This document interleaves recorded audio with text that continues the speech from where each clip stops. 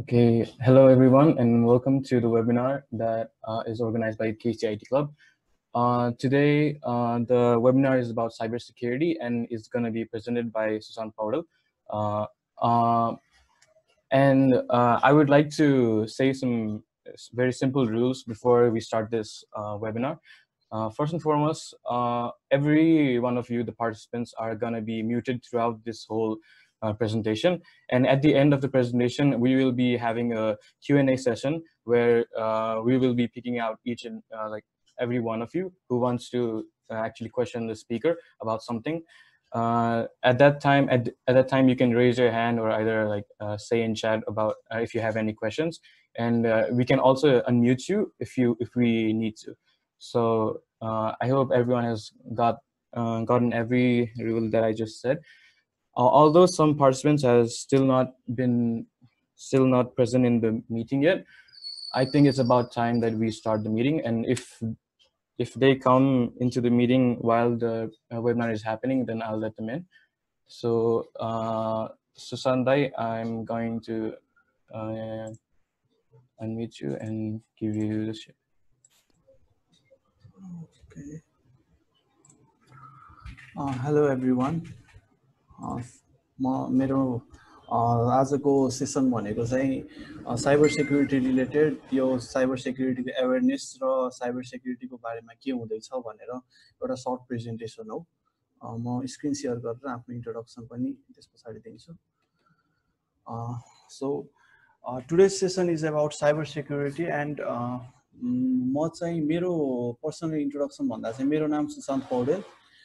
मैले चाहिँ मेरो ब्याचलर WRC पोखराबाट गरेको कम्प्युटर इन्जिनियरिङ नै गरेको हो र अहिले चाहिँ केयुमा मास्टर्स गर्दैछु अनि जेनरल टेक्नोलोजी भन्ने कम्पनीमा चाहिँ एज अ सफ्टवेयर इन्जिनियर पनि काम गरेर हुन्छु। सो अब ढिला नगरिकन यो म प्रेजेन्टेसन सेसनतिर अगाडि बढ्छु म। सो आजको स्टार्ट गरौँ के है। सो आजको main mission statement for today's presentation भनेको चाहिँ साइबर सेक्युरिटीमा केही इन्साइट्सहरू र अहिले नेपालको स्ट्याटस के छ साइबर सेक्युरिटी रिलेटेड र हामी साइबर थ्रेट्सबाट सेफ हुनको लागि चाहिँ के टेक्निकहरू अपनाउन सक्छौँ भनेर चाहिँ एउटा ब्रिफ एउटा बिगिनर लेभलको एउटा ब्रिफ इन्ट्रोडक्सन पनि हो एउटा साइबर सेक्युरिटीको लागि। अनि आजको आउटलाइनमा हामी यो मैले चाहिँ आजको सेसन यो 6 पार्टमा डिभाइड गरेको छु। यो 6वटा टपिकमा चाहिँ आज हामी प्रेजेन्ट गर्छु र लास्टमा चाहिँ हाम्रो एउटा डिस्कसन टपिक पनि हुन्छ। सो फर्स्टमा चाहिँ हामी साइबर सेक्युरिटी भनेको एक्ज्याक्टली के हो भनेर हामी बुझ्छौँ। एन्ड देन त्यस पछाडि अहिले करेन्टली भइरहेको भल्नरेबिलिटी र थ्रेट्सहरू कस्तो कस्तो खालको आउँछ र कस्तो कस्तो खालको हुन्छ भनेर हामी त्यसमा अझ बुझ्छौँ। अनि त्यस पछाडि पहिला पास्टमा के भएको थियो साइबर सेक्युरिटी थ्रेट्सहरू भनेर चाहिँ हामी त्यो पनि हेर्छौँ। अनि त्यस पछाडि हाम्रो अहिले नेपालको स्ट्याटस के छ र गभर्नमेन्टले के गरिरहेको छ पनि हेर्छौँ र नेपालमै बसेर हामी साइबर सेक्युरिटीको लागि चाहिँ के गर्न सक्छौँ भनेर चाहिँ हल्का डिस्कस पनि गर्छौँ। र as a individual as a IT person चाहिँ अब साइबर सेक्युरिटी भन्ने थाहा भएर मात्र हुँदैन, हामीले त्यसलाई त्यो सेक्युरिटी मेजरहरू के अपनाउने। हामी अब डेभलपर भइसके पछाडि चाहिँ हाम्रो साइबर सेक्युरिटी भनेको चाहिँ जस्ट वान लेभलको हुँदैन, त्यो म अलि पछाडि पनि भन्छु। त्यो चाहिँ के गर्न सकिन्छ भनेर चाहिँ हामीले cyber different security मेजरहरू अपनाउँछौँ। So let's move on to our first part, cyber security. So what does this mean? So cyber security भन्ने कुरा चाहिँ आएको धेरै भएको छैन, तर यो कहिले आएको भने जबदेखि इन्टरनेट सुरु भयो त्यस पछाडि नै आएको। तर अहिले चाहिँ यसको ट्रेन्डहरू अझै बढ्दैछ, किनभने let's C number of internet users पर 100 इन्हेबिटेन्ट्स। यो भनेको चाहिँ 2010मा ग्लोबल इन्टरनेट युजर्स जम्मा 30% थियो र अहिले यो 30%को रेट बढेर अहिले 2020 भइसक्यो। 2019को डेटा थियो विकिपिडियामा, त्यो 2019 सम्म आउँदाखेरि चाहिँ 53%। यो भनेको चाहिँ large number of internet users बढेको हो जस्ट 9 इयर्समा। अझ अहिले चाहिँ झन् ड्रास्टिकली बढ्छ, किनभने डेभलपिङ कन्ट्रिजहरूमा पनि इन्टरनेटहरू अझ पुग्दैछ र प्लस यो स्मार्टफोन आइसके पछाडि इन्टरनेट युजरहरू झन् झन् बढेको हो। अझ यसरी बढ्दै गइसके पछाडि चाहिँ हाम्रो सेक्युरिटी मेन कन्सर्न हुन्छ र एभ्री एभ्री युजरहरू जब इन्टरनेटमा पुग्छ त्यति बेला चाहिँ हामीले हाम्रो सिस्टममा भन्दा पनि हामी क्लाउडतिर मुभ अन गर्नुपर्छ। जस्तै अब डेभलप्ड वर्ल्डमा, डेभलप कन्ट्रीहरूमा हेर्न सक्नुहुन्छ यो रेट 81% युजर्स पर 100 इन्हेबिटेन्ट्स छ। यो भन्नाले चाहिँ अब डेभलप कन्ट्रीहरूमा चाहिँ 81% भनेको एकदम धेरै हो। त्यो युजरहरू अझ अहिले अझै बढ्यो होला, यो चाहिँ 2018को लाइन हो। यो नम्बर चाहिँ डेली बढ्दैछ र त्यसले गर्दाखेरि चाहिँ बाहिरतिर फरेनमा चाहिँ एकदम राम्रो छ क्लाउडको कुराहरू। So let's see different large companies which are investing in cloud. So माइक्रोसफ्टले azure platform लिएको छ क्लाउडमा इन्भेस्ट गर्नको लागि। गुगलको आफ्नै गुगल क्लाउड प्लेटफर्म छ। यसमा चाहिँ तपाईँको ड्राइभ, मेलदेखि लिएर एआई मेसिन लर्निङको लागि पनि यो गुगल कोल्याब भन्ने छ। यदि तपाईँहरूको अब प्रोजेक्ट अहिले कुन छ सायद प्रोजेक्ट गर्ने बेला चाहिँ अब आफ्नो सिस्टमले धान्दैन मेसिन लर्निङ गर्नको लागि भने चाहिँ गुगलले एउटा क्लाउड प्लेटफर्म गुगल कोल्याब भन्ने पनि गरेको छ। म यो ग्रुपमा मेसेज गरिदिन्छु यो। सो डिजिटल ओसियन भनेको त एउटा क्लाउड प्लेटफर्म नै भइहाल्यो। र अर्को भनेको अलिबाबा। अलिबाबाले पनि अलिबाबा क्लाउड भनेर ल्याएको छ। यसको बारेमा चाहिँ मैले इन्फर्मेसनहरू खोजेको थिएँ, त्यति धेरै भेटेको छैन। र अनि एमाजोनले पनि एडब्ल्युएस सर्भिस भनेर ल्याएको छ, जुन चाहिँ एकदम रिनाउन्ड होस्टिङ प्लेटफर्म हो। अहिले चाहिँ अब होस्टिङ केमा गर्ने भन्यो भने चाहिँ म्याक्सिममले भन्ने भनेको कि एडब्ल्युएस हुन्छ कि डिजिटल ओसियन भन्छ। र अझै धेरैले चाहिँ यो एडब्ल्युएस नै प्रिफर गरिरहेको हुन्छ। र आइबिएमको पनि क्लाउड प्लेटफर्म छ, यो ब्लू लिङ्क हो कि समथिङ के छ, मैले ठ्याक्क बिर्सेँ यो चाहिँ। अनि यो भनेको चाहिँ यो यस जस्तो सेपको यो गुगल स्टेडिया भन्ने प्रोजेक्ट छ। एकचोटि तपाईँले हेर्नुभयो भने चाहिँ यो एकदम राम्रो खालको प्रोजेक्ट हो। यसले चाहिँ के गर्छ भने तपाईँको जस्तै हामीले गेमिङलाई चाहिँ हाम्रो सिस्टम को प्रोसेसर पुगेन भने चाहिँ गेम खेल्न राम्रोसँग मिल्दैन। तर यो गुगलको स्टेडिया प्लेटफर्मले के गर्छ भने तपाईँको गेमिङ एक्सपिरियन्सलाई चाहिँ राम्रो बनाउन क्लाउडमा हुन्छ तपाईँको सिस्टम। त्यहाँबाट तपाईँले सर्टेन रेन्टमा लिए जस्तरी सर्टेन पे गरेर चलाउनुहुन्छ र तपाईँको इन्टरनेट स्पिड राम्रो र एउटा ठिक्कको पिसी र मोनिटर भए पछाडि तपाईँले आफ्नो जुन कुनै पिसीमा पनि गेम खेल्न मिल्छ एकदम राम्रोसँग। त्यसको भिडियोहरू पनि अहिले लास्टमा यो सेसनको एन्डतिर देखाउँछु म। And so cloud is everything भने पछाडि चाहिँ हामीले क्लाउड भन्नाले के गर्नुपर्छ? क्लाउड भन्नाले चाहिँ हाम्रो इच एन्ड एभ्री डेटा, मैले जस्ट डेटा भन्नाले चाहिँ यो डेटा भनेको एकदम ब्रोड टर्म लिएँ मैले, यसमा चाहिँ सबै कुरा पर्छ। यो डेटालाई चाहिँ सिक्योर पाथवे युज गरेर हामीले सर्भरमा राख्छौँ। यो चाहिँ हाम्रो क्लाउडमा गइसके पछाडि चाहिँ हाम्रो मेन एम भनेको चाहिँ यही नै हुन्छ। हामीले कुनै पनि एउटा एप्लिकेसन, कुनै पनि एउटा वेब एप्लिकेसन बनाइसके पछाडि डेटालाई सिक्योर पाथवे लगाएर हामीले सर्भरमा राख्ने। र यस्तो बेला चाहिँ अब सर्टेन थ्रेड्सहरू आउँछ। सबभन्दा बढी आउने थ्रेड्सहरू भनेको चाहिँ मिडल वेमा हो। यदि कोही एउटा मैले ह्याकरै भने ह्याकरले बिचमा आएर त्यसको यो सिक्योर पाथवेलाई अनलक गरेर यसलाई बिचमा गएको अब इन्क्रिप्टेड मेसेजहरू जान्छ, यसलाई डिक्रिप्ट गरेर उसले पायो भने चाहिँ हाम्रो डेटा सिक्योर भएन। तर डेटा सिक्योर भन्नाले डेटा थेफ्ट मात्रै सेक्युरिटीको कुरा हुँदैन। सो साइबर सेक्युरिटीमा हामीले मेन कन्सर्न भनेको चाहिँ के छ त? What are the pillars in information sharing? यो भन्नाले चाहिँ के मेन पोइन्टहरू हामीले कन्सिडर गर्नुपर्छ कुनै पनि एउटा सर्भरमा डेटा राख्ने बेला या सर्भरमा डेटा अपलोड गर्ने बेला। सो यसको चाहिँ एकदम सर्टमा भन्दा चाहिँ CIA ट्रेड भन्छ। So let's see here, confidentiality, integrity र एभाइलेबिलिटी। मैले मेरो पेज ठिकै लगिरहेको छु नि है? सबले बुझिरहेछ नि है?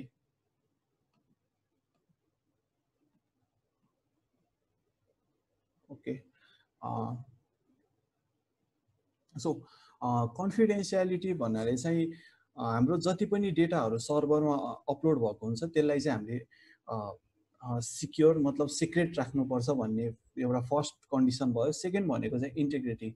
हामीले जति पनि डेटा राख्छौँ एभ्री डेटा चाहिँ हाम्रो के हुनु पर्यो भने सेफ फ्रम डिलिसन र अपडेट।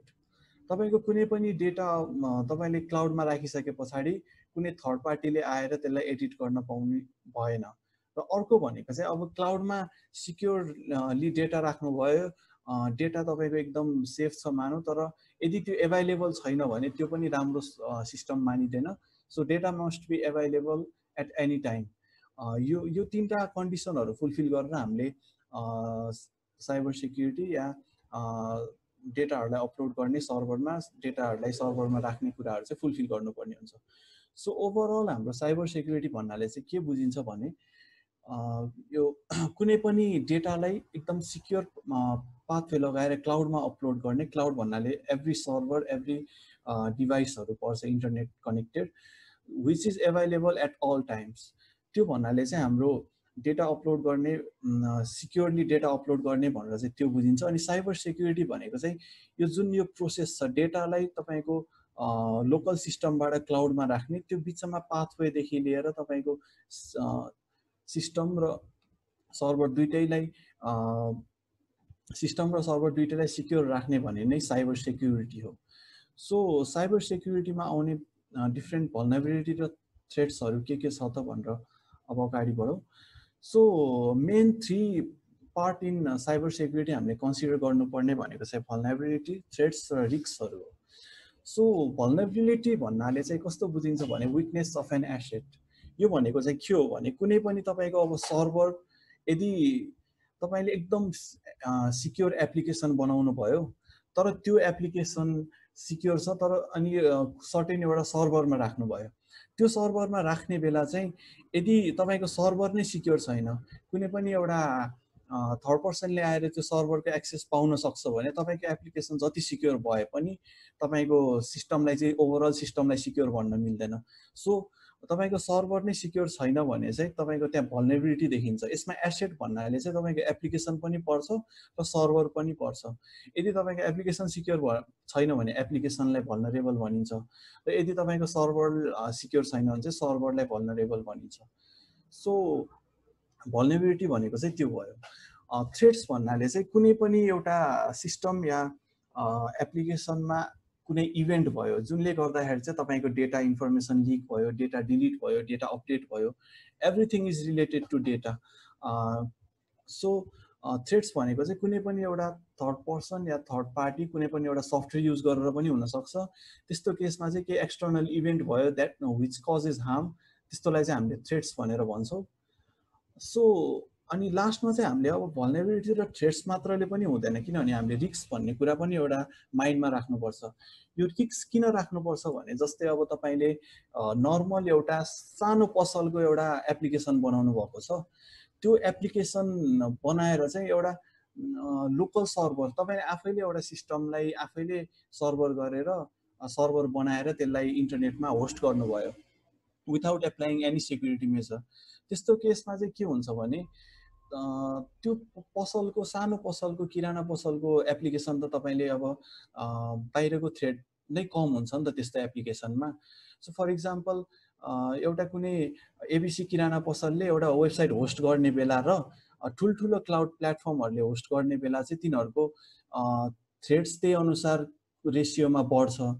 त्यस्तो भने चाहिँ रिस्क भनेको चाहिँ के हो भने potential for loss when threads exploit a vulnerability.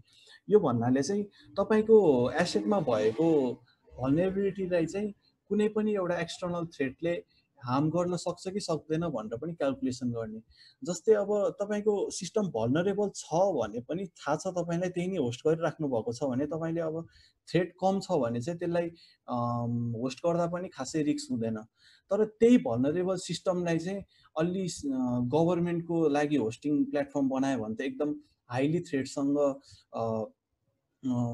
Prone हुन्छ, त्यसले गर्दाखेरि चाहिँ रिस्क त्यही अनुसार हाई हुन्छ।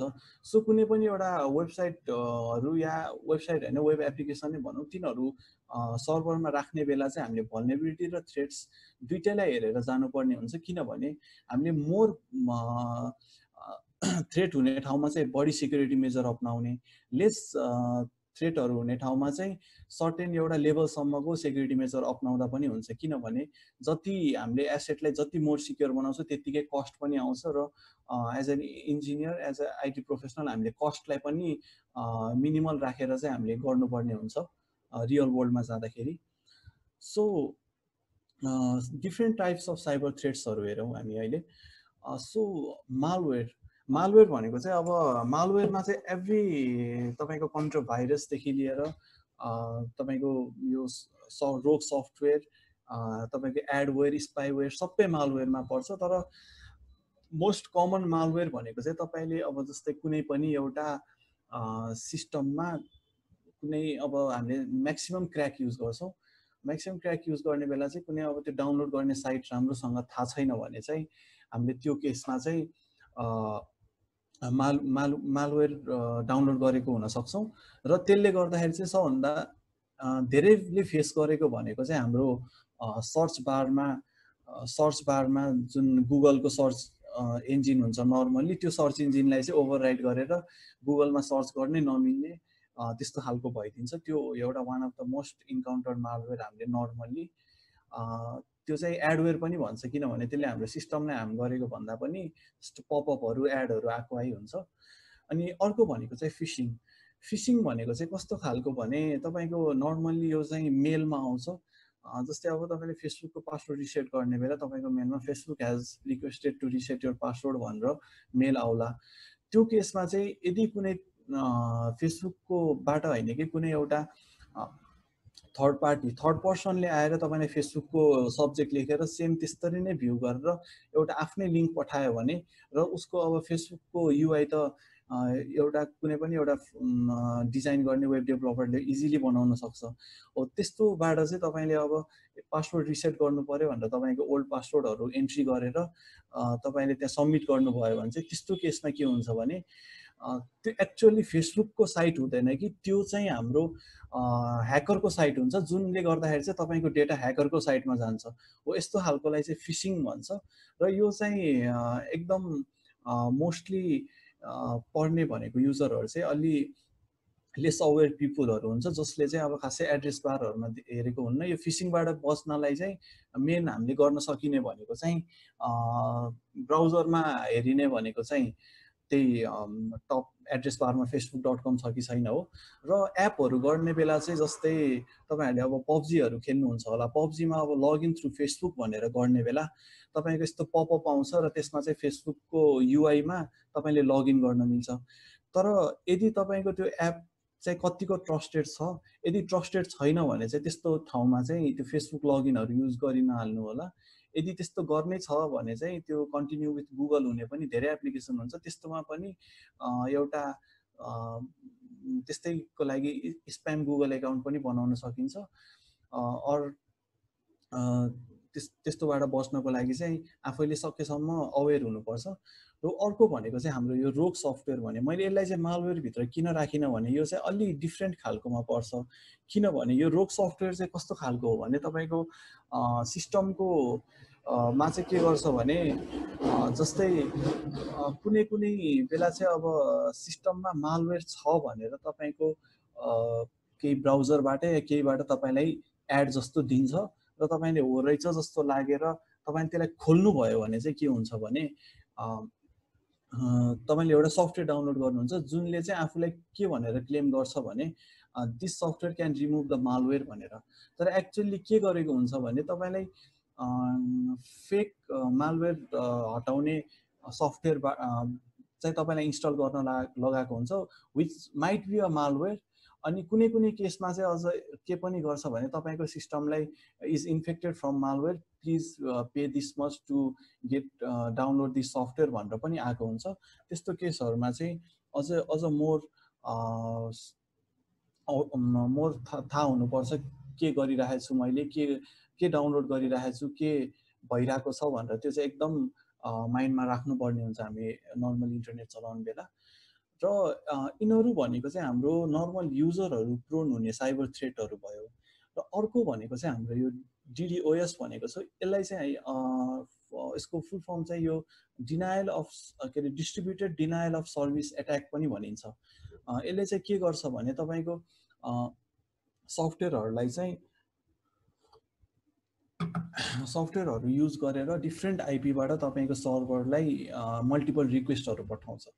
त्यसले गर्दाखेरि के हुन्छ भने तपाईँको सिस्टमले एउटा सर्टेन लेभलसम्मको रिक्वेस्ट मात्रै ह्यान्डल गर्न सक्ने हुन्छ र त्यसले गर्दाखेरि चाहिँ तपाईँको सर्भर डाउन हुन्छ। यो भन्नाले चाहिँ अब यो डिडिओएसले चाहिँ मेनली टार्गेट गर्ने भनेको चाहिँ हाम्रो के हुन्छ भने यो अगाडि मैले डिस्कस गरेँ सिआइए ट्रेड भनेको एभाइलेबिलिटी। तपाईँको यदि सर्भर डाउन भयो भने डेटा अलवेज एभाइलेबल हुन्न, त्यो कुरालाई चाहिँ मेन टार्गेट गर्छ। अनि एन्ड मालवेयर र रोग सफ्टवेयरहरूले चाहिँ हाम्रो कन्फिडेन्सियालिटीलाई गर्छ र फिसिङले चाहिँ कन्फिडेन्सियालिटी र इन्टिग्रिटी दुइटैलाई गर्न सक्छ। डेटा तपाईँको अब कुनै पनि जिमेल फेसबुकको एकाउन्टको आइडी पासवर्ड नै पायो भने फिसिङ साइटहरूले के गर्न सकिन्छ भने तपाईँको कन्फिडेन्सियालिटी पनि गयो र इन्टिग्रिटी पनि गयो। र अर्को वान अफ द मेन एकदम बुझिने इक्जाम्पल फिसिङको चाहिँ सायद ठ्याक्क मैले सम्झिएँ। यो कतिले तपाईँहरूलाई प्र्याङ्क गर्नको लागि चाहिँ enter your name enter your cross name भनेर चाहिँ त्यो लभ क्यालकुलेटर भनेर पठायो होला। त्यसमा कोहीले चाहिँ आफ्नो नाम र आफ्नो क्रसको नाम राख्नुभयो होला। त्यति बेला चाहिँ के हुन्छ भने त्यो चाहिँ लभ क्यालकुलेटर भनेर इम्पर्सोनेसन गर्यो, तर एक्चुअलीमा के भएको हुन्छ भने तपाईँले आफ्नो क्रसको नाम खुलाउनु भयो र त्यो चाहिँ गएर साथीको मेलमा जान्छ र उसले पछाडि तपाईँलाई जिस्काउँछ। त्यो चाहिँ one of the kind of fishing पर्छ, तर एकदम मिनिमल फिसिङ भयो। यो चाहिँ काइन्ड अफ प्र्याङ्क पनि भयो। सो साइबर थ्रेटहरू अझै धेरै पनि छ, मैले चाहिँ एकदम कमन र मिनिमल कुराहरू मात्र राखेँ यहाँ। सो अर्को भनेको चाहिँ हाम्रो के छ भने मालवेयरहरूको ट्रेन्ड्स कसरी बढ्दैछ। यो एबी टेस्ट भनेको कम्पनीले गरेको, यो चाहिँ एउटा पेन टेस्टिङ गर्ने एउटा प्लेटफर्म जस्तो पनि हो। 2016मा जम्मा 597 मिलियनवटा मालवेयरहरू भेट्यो भने अहिले 2020मा आउँदाखेरि 4 वर्षमा लगभग डबल भएको छ त्यो रेसियो। यसरी एकदम, अनि यो रेसियो चाहिँ डबल भइसकेछ, तर अझै पनि हामी जस्ट अप्रिलमा छौँ, जुनमा छौँ। यो लास्ट मन्थको मेसम्मको रिपोर्ट हो। यो मेसम्म आउँदाखेरि यो रेट डबल भइसकेको छ र यसरी एकदम हाई रेटमा मालवेयरहरू बढिरहेको छ। सो सबै मालवेयरले तपाईँको सिस्टमलाई हार्म नगरे पनि एउटा एडहरूको बस्ट आइराख्नु, पपअपहरू आइराख्नु पनि एउटा युजरलाई चलाउनको लागि एउटा सर्टेन काइन्ड अफ रेस्ट्रिक्सन हुन्छ। र स्ट्याटिस्टिक्स हेर्दाखेरि चाहिँ 2019मा चाहिँ ओभरअल पिसीहरूमा 12.6% कन्ज्युमर पिसीहरू चाहिँ मालवेयरबाट एफेक्टेड थियो र बिजनेस पिसीहरू चाहिँ 7.8%। सो यसमा यो नम्बरमा चाहिँ खासमा हाम्रो ड्रास्टिक चेन्ज आउनुपर्ने हो, तर आएको छैन। यो चाहिँ किनभने हाम्रो यो बिजनेस पिसीमा चाहिँ हामी आइटी पर्सनलहरू परिन्छ नर्मल्ली, किनभने हामीले कम्प्युटर पिसीहरू चलाउने भनेको चाहिँ जस्ट इन्टरनेट सर्फिङ गर्न मात्र होइन, हामीले आफ्नो अफिसको कामहरू गर्नदेखि लिएर सर्टेन साथीहरूले फ्रिल्यान्सिङ पनि गर्नुहुन्छ होला, त्यस्तो पिसीहरूलाई बिजनेस पिसीमा राखिन्छ। र यदि अब अफिसले प्रोभाइड गरेको पिसीलाई पनि भन्न सकिन्छ। र बिजनेस पिसीमा यस्तो 7.8% देखिनु भनेको एकदम ब्याड नम्बर हो। यो चाहिँ अब कन्ज्युमरमा त केही सेक्युरिटी मेजरहरू अप्नाइएको हुन्न, क्र्याक्सहरू युज गरिएको हुन्छ, तिनीहरू त अभियसली मालवेयरबाट एफेक्टेड हुने चान्सेस बढी हुन्छ। तर बिजनेस पिसीहरूमा चाहिँ के गरिएको हुन्छ भने तपाईँले यदि अफिसमा कुनैमा काम गर्दै हुनुहुन्छ भने चाहिँ नर्मल्ली अफिसहरूले तपाईँलाई क्र्याक युज गर्न कहिले पनि गर भनेर भन्दैन। र प्लस नर्मल्ली हामीले माइक्रोसफ्टको वर्डहरू पावर पोइन्टहरू चलाउनको लागि पनि लाइसेन्सहरू प्रोभाइड गरिन्छ, विन्डोजहरू पनि सकेसम्म जिन्युइन राखिन्छ। हो त्यो कुराहरूले चाहिँ बिजनेस पिसीहरू एकदम लेस प्रोन हुन्छ मालवेयरबाट। तर यसमा यो नम्बरले के देखिन्छ भने जस्ट 7.8% बिजनेस पिसी इन्फेक्टेड भन्दा पनि 7.8% people who are using business PC are not aware of what they are doing। यस्तो भयो भने के हुन्छ भने नर्मल्ली युज गरेको इन्टरनेट सर्फिङमा पनि यदि ल्याक अफ अवेरनेस छ भने चाहिँ हाम्रो कुनै पनि मालवेयरबाट मोर प्रोन भइन्छ। एन्ड अर्को चाहिँ हाम्रो यो फिसिङ इम्पर्सनेसन। ओभरअल 100% लगभग सबै फिसिङ इम्पर्सनेसनमा चाहिँ सबभन्दा बढी इम्पर्सनेट गर्ने भनेको फेसबुकलाई रहेछ, जुन किन पनि सजिलो छ भने फेसबुकको युआई एकदम मिनिमल पनि छ एक त। अर्को चाहिँ कुनै पनि एउटा एप बनाएर तपाईँले लगइन थ्रु फेसबुक गरेर त्यो पपअपमा फेसबुकको जस्तै युआई बनाउनु भयो भने चाहिँ नर्मल्ली धेरै मान्छेहरूले चाहिँ त्यहाँ फेसबुकको युजर नेम र पासवर्ड राख्नुहुन्छ। त्यस्तोलाई चाहिँ फेसबुकबाट फिसिङ गरेर फेसबुक इम्पर्सनेट गरेर फिसिङ गरेको पनि भनिन्छ। एन्ड माइक्रोसफ्टको 10%, एप्पलको, यसरी अरू अरू प्लेटफर्मको पनि धेरै नै छ यो वेबरुटको रिपोर्टमा। यो चाहिँ मैले यो 4वटा मेन लार्ज कम्पनीहरूको मात्र राखेँ। सो साइबर थ्रेट्स र भल्नरेबिलिटीहरू चाहिँ यति नै हुन्छ। सो पहिला चाहिँ के भएको थियो, साइबर एट्याक्सहरू पहिला के भएको थियो, अहिले के कस्तो छ ट्रेन्डहरू भनेर पनि एकचोटि हेरौँ। यो 24 मिलियन 24.5 मिलियन एराउन्ड 24.5 मिलियन यो चाहिँ क्यास्परस्काईले आइडेन्टिफाई गरेको युनिक मेलिसियस अब्जेक्टहरू। यो चाहिँ लङ टाइमको होइन कि, यो जस्ट 2019 को मात्र रिपोर्ट हो। यो चाहिँ यो भनेको चाहिँ एकदम large number of malicious object हो जुन चाहिँ क्यास्परस्काईले फाइन्ड गरेको जस्ट इन 1 इयर। किनभने युनिक भन्नाले नै यति धेरै युनिक भेटिएको छ भने अरू पुरानो त कति छन्। यो चाहिँ क्यास्परस्काईले युनिक भनेर आइडेन्टिफाई गरेको। अझ यो मेलिसियस अब्जेक्ट भनेर अनआइडेन्टिफाइड पनि कति होलान्। एन्ड अर्को भनेको चाहिँ यो 3.9 मिलियन लगभग डेटा ब्रिचेसले, यो चाहिँ हाम्रो 2017 को डेटा हो, अन 3.9 मिलियन डलर चाहिँ लस्ट भएको just from the data breaches only. Data ब्रिचेसले गर्दा मात्र 2017 मा 3.9 मिलियन लस्ट भएको। अनि अरू डिफ्रेन्ट साइबर एट्याकहरू पनि छ। एउटा चाहिँ अलि नाम चाहिँ यो एउटा आई लभ यु भाइरस भन्ने पनि थियो। यो चाहिँ कस्तो भने त्यो 2000 को एरामा भएको हो। यो जब इन्टरनेट एकदम हाइपमा आउने बेला चाहिँ यो भाइरसले चाहिँ एकदम धेरै एराउन्ड 70% विन्डोज पीसीलाई चाहिँ एट्याक गरेको थियो यसले, र यसले गर्दाखेरि चाहिँ एराउन्ड $15 बिलियन लस भएको थियो। यो भाइरस चाहिँ कस्तो भने त इमेलमा एट्याचमेन्ट थ्रु फ्लो हुने, र एट्याचमेन्ट खोल्ने बित्तिकै त्यो भाइरस फेरि अरू तपाईँको कन्ट्याक्टमा भएको सबैमा इमेल ब्लास्ट हुने, र त्यस पछाडि बढ्दै चाहिँ यसले एराउन्ड 70% विन्डोज पीसी भनेर एउटा डेटामा थियो। त्यो स्योर नभएर चाहिँ मैले स्ट्याट्स चाहिँ यहाँ राखिनँ। अनि अर्को भनेको चाहिँ हाम्रो मोस्ट इन्काउन्टर, यो अब यस्तो भाइरसहरू चाहिँ अलि कम नै हामी भेटिन्छ, किनभने यसले अझ यो चाहिँ अलिक कम नै भेटिन्छ, किनभने भाइरसहरू चाहिँ मान्छेहरूले बनाउने भनेको चाहिँ जस्ट खेल्नलाई बनाउने कुराहरू हो यो चाहिँ। किनभने यसले चाहिँ न त ह्याकरलाई केही फाइदा गर्छ न त हामी कन्ज्युमरलाई। तर अरू काइन्ड अफ मालवेयरहरू बढ्दैछ, जस्तै पैसा कमाइ हुने खालको, जस्तै यो ऱ्यान्समवेयर एट्याक भयो। यो चाहिँ कस्तो भने यसमा मैले एक्ज्याक्टली नाम किन राखिनँ भने एकदम धेरै काइन्ड अफ ऱ्यान्समवेयरहरू हुन्छ।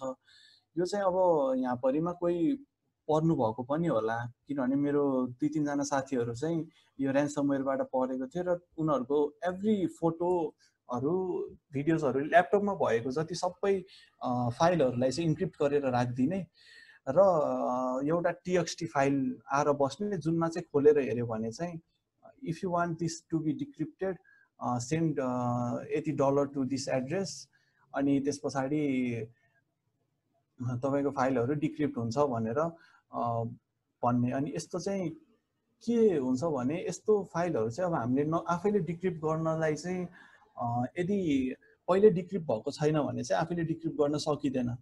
र अब विन्डोज पीसीहरूमा चाहिँ त्यो प्रिभियस फाइल भर्जन्स भन्ने हुन्छ, त्यहाँबाट रिकभर गर्न सकियो भने सकियो, तर नर्मल्ली त्यो पनि अलि पोसिबल छैन। र अर्को भनेको चाहिँ हाम्रो के छ भने यो ऱ्यान्समवेयरमा चाहिँ के हुन्छ भने इन्क्रिप्सन भइसके पछाडि एउटा फाइल एक्सटेन्सन बनाइदिन्छ, कुनै एउटा चाहिँ नोम्याड हो कि के भन्ने थियो, त्यसले चाहिँ के गर्ने भन्दाखेरि सबै फाइलहरूलाई इन्क्रिप्ट गर्ने एउटै प्रोटोकल युज गरेको हुन्छ।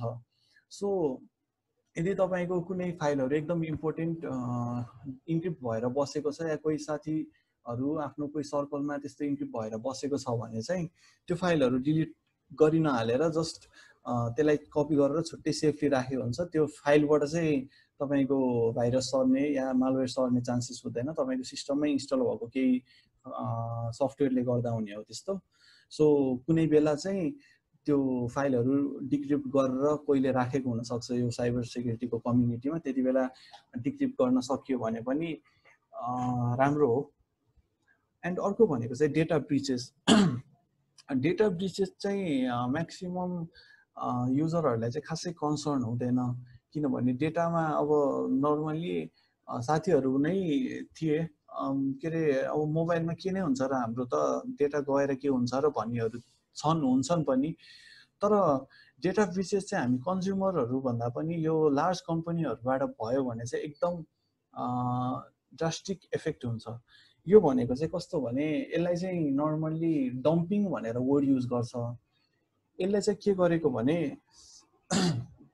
तपाईँको सिस्टम नै ह्याक गरेर गरेको भन्दा पनि के हुन्छ भने नर्मल अब तपाईँले सिक्वेलाइज के अरे एसक्युएल क्वेरी लगाउने बेला चाहिँ select users select asterisk from users भनेर गर्नुभयो भने त्यहाँ धेरै कन्डिसनहरू लगाएको हुन्छ यो वेबसाइटहरूमा। त्यो वेयर कन्डिसनमा बिचमा अर गरेर 1=1 गरिदिनु भयो भने, अर ट्रु गरिदिनु भयो भने चाहिँ त्यो युजर्स भन्ने टेबलको सबै डेटा डम्प हुन्छ। हो त्यसरी चाहिँ डेटाहरू ब्रिचहरू भइरहेको हुन्छ नर्मली। सो हामीले सिस्टमहरू बनाउने बेला चाहिँ ओपन एसक्युएल क्वेरीहरू चाहिँ नराखेको राख्नु हुँदैन भनेर भनिन्छ। सो एडोबीको चाहिँ 38 मिलियन युजर रेकर्ड्स चोरी भएको थियो 2013 र उबरको चाहिँ 57 मिलियन। सो यसले चाहिँ के हुन्छ, यसले चाहिँ अब डेटा ब्रिचेसको बारेमा म अलि पछाडि पनि भन्छु। यसमा प्राइभेसी कन्सर्न, प्राइभेसी भन्नाले चाहिँ कस्तो भने तपाईँको जुन फर्स्टमा हाम्रो यो कन्फिडेन्सियालिटी भन्ने थियो CIA ट्रेडको,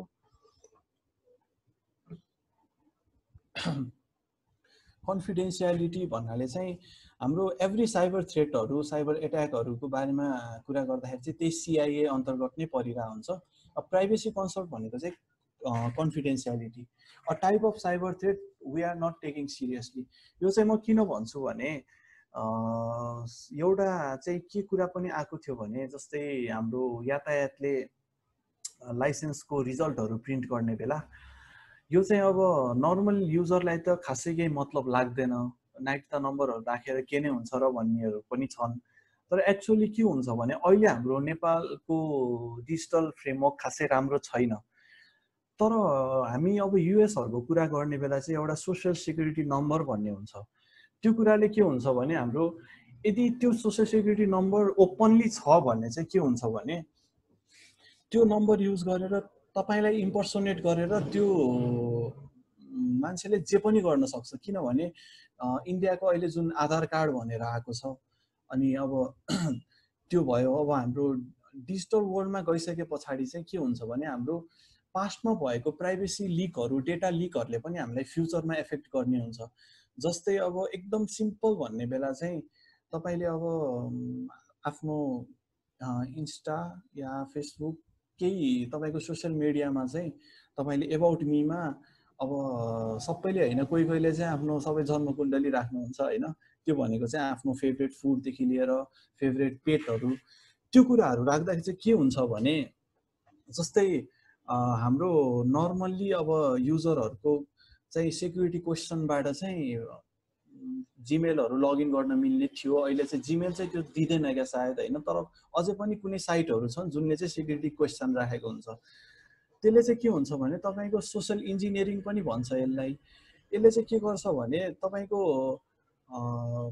सोशल स्ट्याटसहरू हेरेर तपाईको मेसेजहरू हेरेर, मेसेज भन्नाले पोस्टहरू हेरेर चाहिँ तपाई कस्तो खालको मान्छे हो भनेर आइडेन्टिफाई गरेर तपाईको के लेभलसम्म पासवर्ड गेसिङ पनि हुनसक्छ। त्यस्तो कुराहरूले गर्दाखेरि चाहिँ हामीले प्राइभेसीलाई चाहिँ एकदम कन्सर्नमा राख्नुपर्ने हुन्छ।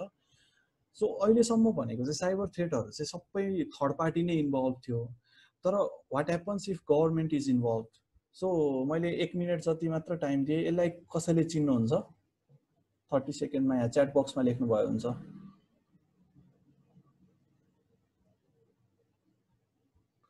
सो स्नोडेन धेरैले चिन्नु भएको रहेछ। यो चाहिँ अब नचिन्नु भएकोहरूको लागि चाहिँ ऊ चाहिँ एउटा आइटी एक्सपर्ट, कम्प्युटर एक्सपर्ट नै भनेर भने मैले, धेरै ब्रोड टर्महरू युज गरिनँ। ऊ चाहिँ विसल ब्लोवर पनि भन्छ। ऊ चाहिँ पहिला युएस गभर्मेन्टको एउटा डिभिजन एनएसए, नेसनल सेक्युरिटी एजेन्सीमा काम गरेको, र त्यहाँ गर्दाखेरि चाहिँ उसले के पत्ता लगायो भन्दाखेरि government is using public surveillance. के गर्ने भन्दाखेरि जस्ट तपाईँले अब मोबाइल हेर्दै हुनुहुन्छ भने यो मोबाइलको क्यामेराबाट चाहिँ एभ्री टाइम यदि तपाईँको गभर्मेन्टले चाहन्छ भने चाहिँ यहाँबाट तपाईँको फेस हेर्न सक्ने मोबाइल चलाउँदा, या तपाईँको मोबाइलको क्यामेरा युज गर्न सक्ने भनौँ न, वेब क्याम जसरी। सो यो इस्यु चाहिँ धेरै पहिला हो, मैले ठ्याक्कै एक्ज्याक्टली त बिर्सेँ, तर ब्यारेक ओबामा भएको टाइमतिर हो। सो यसको बारेमा अहिले चाहिँ यो एडवर्ड स्नोडेन चाहिँ अहिले रसियामा छ। युएसबाट भागेर चाहिँ रसिया गएर बसिरहेको छ, अहिले पनि त्यतै नै छ।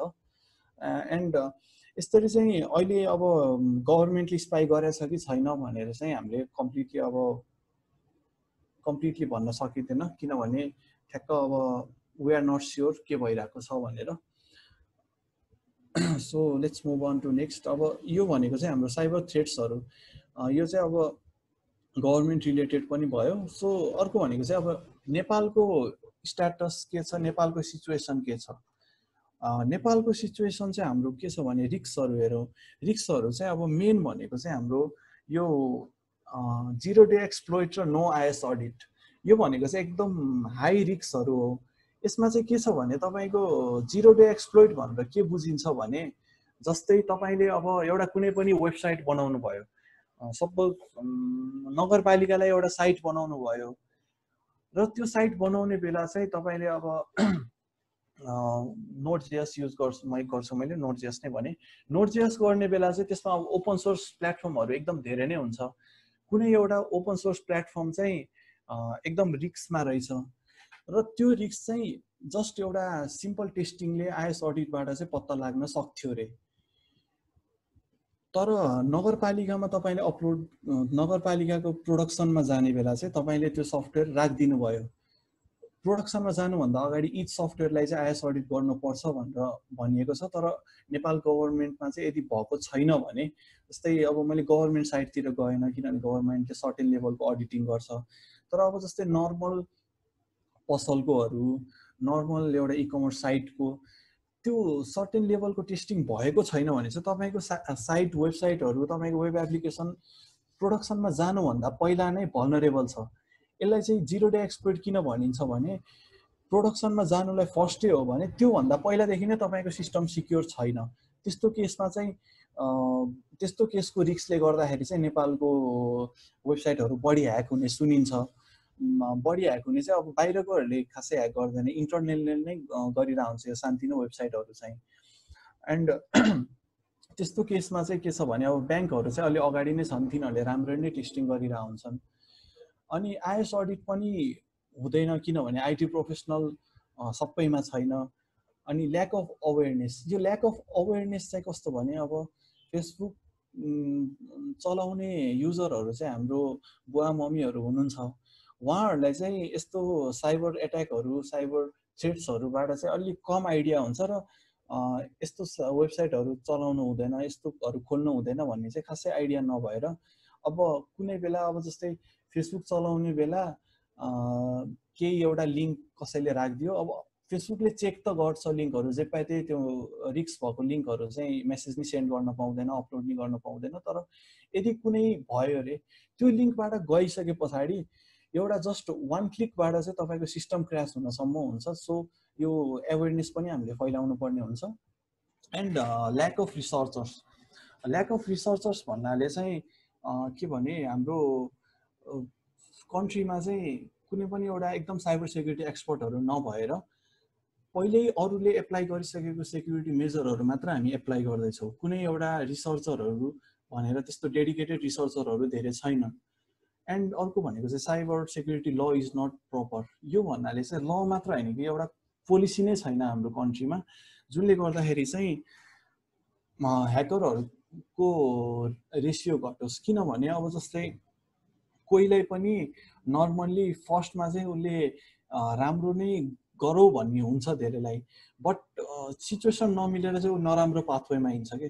जस्तै अब कुनै पनि वेबसाइट बनाउने बेला यदि तपाईँले त्यो वेबसाइटलाई क्र्याक गर्नुभयो, त्यो वेबसाइट क्र्याक गरिसकेपछि त्यसमा केही रिस्क भेट्टाउनु भयो र कुनै एउटा जुन बडीमा त्यो जुन वेबसाइटमा त्यस्तो रिस्क भेटेको तपाईँले उहाँलाई या गएर दिस इज द रिस्क, यस्तो छ, यसलाई अझै सिक्योर बनाउनु भनेर भन्नु बेला चाहिँ त्यस्तो बेला चाहिँ यदि त्यो वेबसाइटको भएको ओनर मान्छे चाहिँ यदि अलि कन्सियस रहेछ भने उसले तपाईँलाई सर्टेन पे गर्न पनि सक्छ। एकदम नै त्यो नर्मल छ पे नगर्ने हो भने चाहिँ जस्ट थ्याङ्क यूले पनि टार्न सक्छन्। यदि तर कोही चाहिँ अब राम्रोसँग आइडिया छैन भने चाहिँ तपाईँलाई नै ह्याकर देख्छ कि, तपाईँलाई नै ह्याकर देखेर तपाईँलाई नै केस फाइल गरिदिन पनि सक्छ। सो यस्तो केसमा चाहिँ के हुन्छ भने अब तपाईँलाई केही केस लागिहाल्यो, तपाईँ निस्किनु भयो भने पनि त्यो त्यो पर्सनबाट त तपाईँलाई काइन्ड अफ हेट्रेड भयो नि त। त्यसले गर्दाखेरि सानो कुराले गर्दाखेरि तपाईँ एथिकल भन्दा पनि अनएथिकल ह्याकिङतिर पुलअप हुनुपर्छ। सो साइबर सेक्युरिटी ल पनि छैन। बट नेपाल गभर्मेन्टले चाहिँ त्यस्तो रिस्कहरूको लागि के गर्दैछ त? नेपाल गभर्मेन्टको रिचहरू चाहिँ अब बजेट एलोकेसन चाहिँ 2017मा भएको थियो, बट यो सबै के भयो, यो बजेटको के गर्यो भनेर चाहिँ एक्ज्याक्टली आइडिया छैन यो चाहिँ। सो मैले यसमा धेरै डिटेलहरू भनिनँ। एन्ड एनदर चाहिँ इन्टिग्रेटेड डेटा सेन्टर, सायद केइसीको चाहिँ टुरमा पनि यो सिंहदरबारतिर जिआइडिसी भनेर लग्छ क्या, त्यहाँ डेटा सेन्टर देखाउन। त्यहाँ चाहिँ के छ भने यो इन्टिग्रेटेड डेटा सेन्टरलाई चाहिँ के भन्छ भने हाम्रो कस्ट घटाउन र पर्फर्मेन्स बढाउन बनाइने डेटा सेन्टर हो। र यसमा चाहिँ कस्तो भने गभर्मेन्टको सबै डेटालाई चाहिँ यो इन्टिग्रेटेड डेटा सेन्टरमा राख्यो भने चाहिँ के पनि हुन्छ भने एउटा सिङ्गल एरिया भयो सिक्योर गर्नको लागि। र प्लस अर्को पनि के हुन्छ भने जस्तै अब तपाईँलाई फ्युचरमा 10 GB डेटा चाहिन्छ 1-2 वर्षमा भने फर्स्ट वेबसाइट अपलोड गर्ने बेला त 6 मन्थसम्म त तपाईँलाई 1 GB ले पुग्ला। तर तपाईँको त्यो 6 मन्थको 1 GB को लागि चाहिँ तपाईँले फेरि 1 GB लिएर फेरि त्यसलाई 10 GB अपग्रेड गर्नुहुन्न, सुरुमै 10 GB लिनुहुन्छ। र त्यो केसमा चाहिँ त्यो जुन 9 GB ग्याप छ नि त्यसलाई चाहिँ वेस्ट नै गइरहेको हुन्छ। हो त्यस्तो केसेसमा पनि यो sharing of memory, sharing of रिसोर्सेसले गर्दा पनि इन्टिग्रेटेड डेटा सेन्टर एकदम राम्रो हुन्छ। जुन नेपालको एकदम राम्रो नेपाल गभर्मेन्टको एकदम राम्रो स्टेप हो, जसलाई 2008मा भएको थियो। र यस्तो इन्टिग्रेटेड डेटा सेन्टर राख्ने चाहिँ नेपाल 16th कन्ट्री थियो। र अर्को स्टेप चाहिँ के छ भने डेटा लोकलाइजेसन। यो चाहिँ के हो भने तपाईँले जस्तै गभर्मेन्टको लागि हो है यो सबै चाहिँ, अब इन्टरनलको लागि चाहिँ राम्रोसँग छैन, सबैले आफ्नै हिसाबले गर्छन्। डेटा लोकलाइजेसन भनेको चाहिँ कुनै पनि एउटा गभर्मेन्ट बडीको सबै डेटा चाहिँ नेपालभित्र हुनुपर्छ। सो यदि गभर्मेन्ट बडीको राम्रोसँग एप्रुभ गरेछ, राम्रोसँग काम गरिदिँदैछ भने त्यो आइटी कम्पनीले चाहिँ नर्मली यो जिआइडिसीमै लगेर सर्भर राखिदिन्छ। र त्यो भयो भने त्यो डेटा सेन्टर नेपालभित्रै छ र डेटा लोकलाइजेसन भयो। तर यो चाहिँ एउटा राम्रो स्टेप पनि हो, किनभने नेपालभन्दा बाहिर डेटा जानु भनेको अहिले चाहिँ डेटा चाहिँ के भइसक्यो भन्दाखेरि एउटा करेन्सी जस्तो पनि भइसक्यो डेटा। किनभने डेटाको एकदम नै धेरै माग छ। अझ यो एआईतिर अलि बढी एआईतिर गर्नुभएकोहरूलाई चाहिँ ठ्याक्क आइडिया होला डेटा कति महत्त्वपूर्ण छ भनेर। नर्मल्ली गर्ने बेला चाहिँ तपाईँको के हुन्छ भने डेटालाई चाहिँ अब हामीले र डेटा खासै चाहिँदैन भन्छ, तर र डेटालाई चाहिँ इन्फर्मेसन बनाइसके पछाडि त्यसबाट एनालाइसिस भएर चाहिँ एकदम लार्ज बिजनेस डिसिजनहरू गर्न सकिन्छ।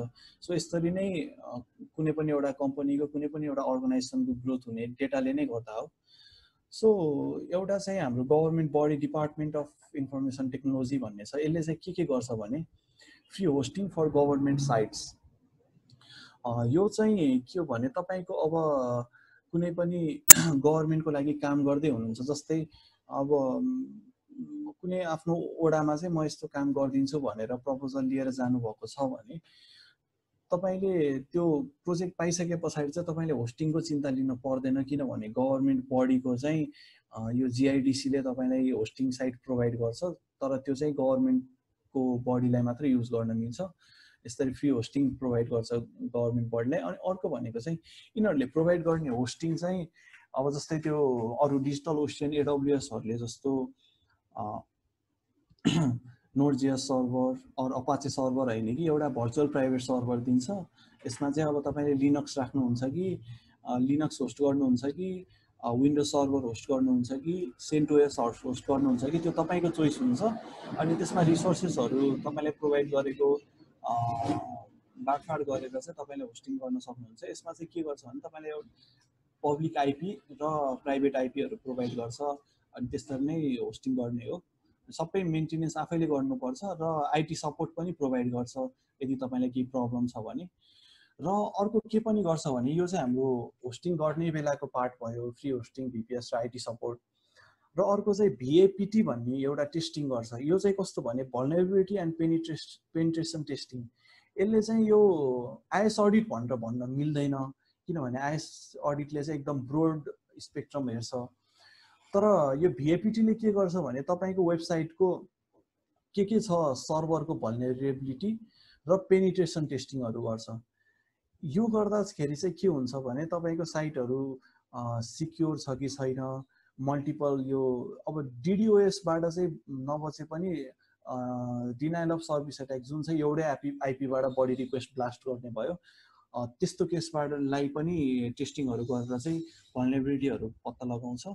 सो डिओआइटी चाहिँ एउटा यो इन्फर्मेसन टेक्नोलोजीको एउटा बडी हो जुनले चाहिँ अब मेनली गभर्मेन्ट टार्गेट गरेको छ। र यो कुनै पनि अब तपाईँले गभर्मेन्ट काम गर्दै हुनुहुन्छ भने चाहिँ यो डिओआइटीको बारेमा चाहिँ एकचोटि हेर्नु, र केही इन्फर्मेसनहरू छ भने केही थाहा पाउनु मन छ भने म लास्टमा मेरो इमेलहरू पनि सेयर गर्छु, त्यसमा मेसेज गर्दा पनि हुन्छ। सो अझै पनि इनफ छैन, किनभने हाम्रो साइबर सेक्युरिटीको पोलिसी छैन। सो यसमा चाहिँ यो नेपाल टेलिकम्युनिकेसन अथोरिटी एनटिएले चाहिँ 2016 एउटा ड्राफ्ट पब्लिस गरेको थियो साइबर सेक्युरिटी पोलिसीको लागि। त्यो चाहिँ अझसम्म एप्रुभ भएको छैन। एन्ड यो चाहिँ हाम्रो नेपालको करेन्ट सिचुएसन भयो। र च्यालेन्जेस र अपर्च्युनिटीहरू चाहिँ के छ त? च्यालेन्जेस भन्दा चाहिँ अब के ल्याकिङ छ भनेर कुरा डिस्कस गर्छु म। हाम्रो चाहिँ ल्याकिङ अघि नै भने जस्तै एवेरनेस ल्याकिङ छ, र अर्को भनेको चाहिँ हाम्रो डेटा छैन। डेटा छैन भन्नाले चाहिँ कस्तो भने जस्तै तपाईँको कम्पनी र तपाईँको साथीको कम्पनी छ। अब तपाईँको कम्पनीमा चाहिँ एउटा केही साइबर थ्रेट भयो, साइबर एट्याक भएर तपाईँलाई लस भइसक्यो भने तपाईँले त्यो इन्फर्मेसन सेयर गर्नुभयो भने त अर्को साथी त्यो साइबर एट्याकबाट बच्छ। हो त्यस्तो भएको डेटाहरू चाहिँ हामीले राखेको छैनौँ, किनभने एउटा साइबर सेक्युरिटीको एकदम राम्रो कम्युनिटी छैन। कम्युनिटी त छ, त्यो पनि म पछाडि देखाउँछु तपाईँलाई, तर एकदम राम्रो एकदम सबैले सुन्ने खालको त्यस्तो कम्युनिटी छैन। र अर्को भनेको चाहिँ राम्रो साइबर सेक्युरिटी एक्सपर्ट छैन। जति पनि साइबर सेक्युरिटीको एकदम एक्सपर्टहरू छ त्योहरू चाहिँ कि नेपाल बाहिर छन्, बट गभर्मेन्ट बडीमा चाहिँ त्यसरी साइबर सेक्युरिटी एक्सपर्ट भनेर चाहिँ त्यसरी सायद एकदम कम नै छन्। एन्ड ट्रस्टको कुरा चाहिँ म अहिले गरेँ। So what is trust in cyber security भनेर, अब यसमा चाहिँ यहाँ अब दिस पर्सन इज बब, हिज अ साइबर सेक्युरिटी एक्सपर्ट, तर कसैले पनि यसलाई चिन्दैन भने चाहिँ will you provide him access to your server for vulnerability testing?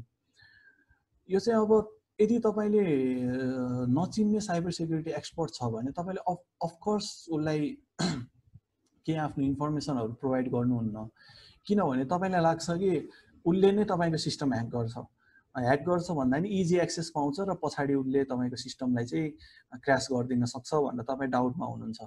यो भनेको चाहिँ यो साइबर सेक्युरिटी टिमको पनि प्रब्लम होइन र तपाईँको पनि प्रब्लम होइन, किनभने ट्रस्ट नगर्नु एकदम राम्रो हो। One of the main reason trust गरेर नै फिसिङहरूबाट त्यस्तोबाट पर्ने हो। तर यसमा चाहिँ एउटा के हुनुपर्छ भने तपाईँको ओपन हुनुपर्छ। साइबर सेक्युरिटी एक्सपर्टहरू चाहिँ ओपन एज अ कस्तो भन्दाखेरि चाहिँ तपाईँको मेन चाहिँ हामीले अब गभर्मेन्टबाट नै रिच लिनुपर्ने हो। यस्तो लागि चाहिँ यसको लागि चाहिँ बिस्तारै हुन्छ भन्ने बित्तिकै हुँदैन। सो यसको लागि चाहिँ अब नेपालमा चाहिँ मैले यो अपर्च्युनिटिज भनेर चाहिँ क्वेसन मार्क किन लगाएँ भने यो अपर्च्युनिटिज हो पनि र होइन पनि। किनभने जस्तै अब यो एनपी सर्ट भन्ने र यो सिएस रिसर्च भन्ने चाहिँ एउटा यो दुईवटा कम्युनिटी छ साइबर सेक्युरिटीको। यसमा चाहिँ यो चाहिँ अब ओपन कम्युनिटी हो। यो चाहिँ अब गभर्मेन्टले चिनेको छ कि छैन भनेर चाहिँ त्यो साइटमा लेखेको छैन। यो चाहिँ अब सिएस रिसर्च, यो चाहिँ cyber security research and innovation centre भनेर छ, जसमा चाहिँ डिफ्रेन्ट इन्डिभिजुअलहरू हुनुहुन्छ, यहाँ पनि हुनुहुन्छ। तर मैले चाहिँ यसलाई अपर्च्युनिटी भनेर किन भनिनँ भने यो दुईवटा कम्युनिटीमा चाहिँ मैले एउटा पनि युथलाई चाहिँ देखिनँ। सो यो पनि कस्तो हुनसक्छ भने अब यस्तो कम्युनिटीबाट भयो भने त अब हामीले एउटा ट्रस्ट गर्ने माध्यम हुन्छ। तपाईँले अब एउटा साइबर सेक्युरिटी रिलेटेड कम्पनी खोल्नुभयो भने त्यो कम्पनीमा तपाईँले अब ट्रस्ट गर्नको लागि चाहिँ यो कुनै पनि एउटा कम्युनिटीको मेम्बर हुनुभयो भने त अरू कुनै युजरले ट्रस्ट गर्न सक्छ। र अर्को अपर्च्युनिटी भनेको चाहिँ हाम्रो डिजिटल नेपाल फ्रेमवर्क। यो चाहिँ हाम्रो साइबर सेक्युरिटी भन्दा पनि हाम्रो एज एन आइटी इन्डिभिजुअलको लागि चाहिँ अपर्च्युनिटी पनि हो एउटा काइन्ड अफ। बट यसलाई चाहिँ के छ भने हाम्रो साइबर सेक्युरिटीमा चाहिँ एकदम विक छ यो डिजिटल नेपाल फ्रेमवर्कमा। जहाँसम्म लाग्छ मलाई यसको यो सिएसको बारेमा चाहिँ लेखेको पनि छैन क्या यो चाहिँ। सो यो डिजिटल नेपाल फ्रेमवर्कमा चाहिँ अब के छ भने हाम्रो जति पनि स्मार्ट मोबिलिटी, स्मार्ट सिटी, यो कुराहरूमा आउने भनेको चाहिँ आइओटी, इन्टरनेट अफ थिङ्स हो। यो इन्टरनेट अफ थिङ्स भनेको चाहिँ अब हामीले नर्मल्ली यो एमाजोनको एडहरू देख्छौँ, लाइटहरू अन गर्ने, लाइटहरू अफ गर्ने। सो यो कुराहरू चाहिँ के हुन्छ भने अब नर्मल्ली हामीले एकदम लाइटली लिइरहेको हुन्छौँ। तर यसमा यदि सिक्युरिटी छैन भने चाहिँ तपाईँको होम अटोमेसनको एप्लायन्सेसहरू चाहिँ तपाईँले होइन कि अरू कुनै इन्डिभिजुअलले एक्सेस गर्न पायो भने, किनभने स्मार्ट भन्ने बित्तिकै इन्टरनेटसँग कनेक्टेड हुन्छ, अरूको इन्डिभिजुअलले एक्सेस गर्न पायो भने चाहिँ त्यो सिस्टमहरू चाहिँ तपाईँको अब राति लाइट बालिदिने त्यस्तोहरू गर्न सक्ने हुन्छ। सो यो डिजिटल नेपाल फ्रेमवर्कको बारेमा चाहिँ अब हामीले नै केही कुराहरू उठाउनु पर्ने हुन्छ। So what happens if we are not careful. So अहिलेसम्म भनेको चाहिँ हाम्रो साइबर सेक्युरिटीको कुराहरूमा रिसर्चहरू भयो, कति कुराहरू भइसकेको छ। तर के छ भने अझै पनि मान्छेहरूले चाहिँ एकदम नेग्लिजेन्स देखाइरहेको छ। जस्तै अघि मैले भने 0 डे एक्सप्लोइट, यो भनेको चाहिँ एकदम हुन नपर्ने खालको भल्नरेबिलिटी हो। किनभने सिस्टमलाई अपलोड गर्नुभन्दा पहिला चाहिँ हामी प्रोडक्सनमा जानुभन्दा अगाडि चाहिँ हामी यतिसम्म स्योर हुनुपर्छ कि दिस सिस्टम इज सिक्योर भनेर। बट आइएस अडिट नभएको भएर चाहिँ हामी सिक्योर हुँदैनौँ। सो केयरफुल भएन भने के हुन्छ भने यसरी रिसेन्ट यो लिपु लेकवाला कुरा पछाडि चाहिँ एउटा साइबर वार जस्तो भएको थियो। सरी, बट यो हुने बेला चाहिँ अब के भएको थियो भन्दाखेरि कति इन्डिभिजुअलहरूको पोस्टमा, सेयरहरूमा के पनि देखेँ मैले भन्दाखेरि चाहिँ अब इन्डियाले त जम्मा हाम्रो लोकल बडीको साइटहरू ह्याक गर्यो, तर नेपालले इन्डियाको आधार कार्डको डेटाहरू ल्यायो भनेर यस्तो कुराहरू देखिएको थियो। तर यो चाहिँ हामीले के गरेछौँ भने हामीले आँखा अगाडि भएको कुराहरूलाई चाहिँ नेग्लेक्ट गरिरहेको छौँ। किनभने अब एज एन आइटी पर्सन चाहिँ यो साइबर वार यदि त्यो बेला एस्केलेट भएको भए चाहिँ नेपालको ओभरअल जति पनि डिजिटल प्लेटफर्महरू छ त्यो सबै प्लेटफर्महरू चाहिँ डाउन हुन सक्ने चान्सेस थियो। किनभने यो ग्लोबली नै हेर्नु, तपाईँको इन्डियाको आइटी पर्सनलहरू यति धेरै छ, यति राम्रो छ कि होइन, यदि उनीहरूले हामीलाई सिरियसली लिएर नै यस्तो के ह्याकिङतिर गर्न लाग्यो भने चाहिँ हाम्रो गभर्मेन्ट साइटहरू मेरो पर्सनल भ्यू चाहिँ कुनै पनि गभर्मेन्ट साइटहरू चाहिँ सिक्योर छैन। सो अगाडि यो इन्डियन साइटहरूले गरेको भनेको चाहिँ जस्ट टेस्टिङ द वाटर भन्छु म। यो चाहिँ के गरेको भने कुनै पनि गभर्मेन्टमा भएको कतिको सिक्योर छ भनेर जस्ट टेस्ट मात्र गर्न खोजेको हो। सो यसलाई चाहिँ हामीले अब नेपालले साइबर वार जित्छ भनेर चाहिँ कति पनि नसोच्नु होला त्यो कुरा चाहिँ होइन, किनभने इभन पपुलेसन नै कति गुणा बढी छ। So that पपुलेसनमा even 1% IT expert छ भने पनि उसले 1 मन्थ राम्रोसँग स्टडी गर्यो भने चाहिँ गभर्मेन्टको साइटहरू चाहिँ ह्याक गर्न सक्ने जतिको इन्सिक्योर छ हाम्रो वेबसाइटहरू चाहिँ। सो हामीले के गर्न सकिन्छ यसको लागि चाहिँ, अब एज एन आइटी पर्सन चाहिँ हामीले कुनै पनि सफ्टवेयर बनाउँदा लेटेस्ट सेक्युरिटी मेजरहरू लगाउने, इन्फर्मेसन सेयरिङ गर्ने र कोलाबोरेटिभ एप्रोच।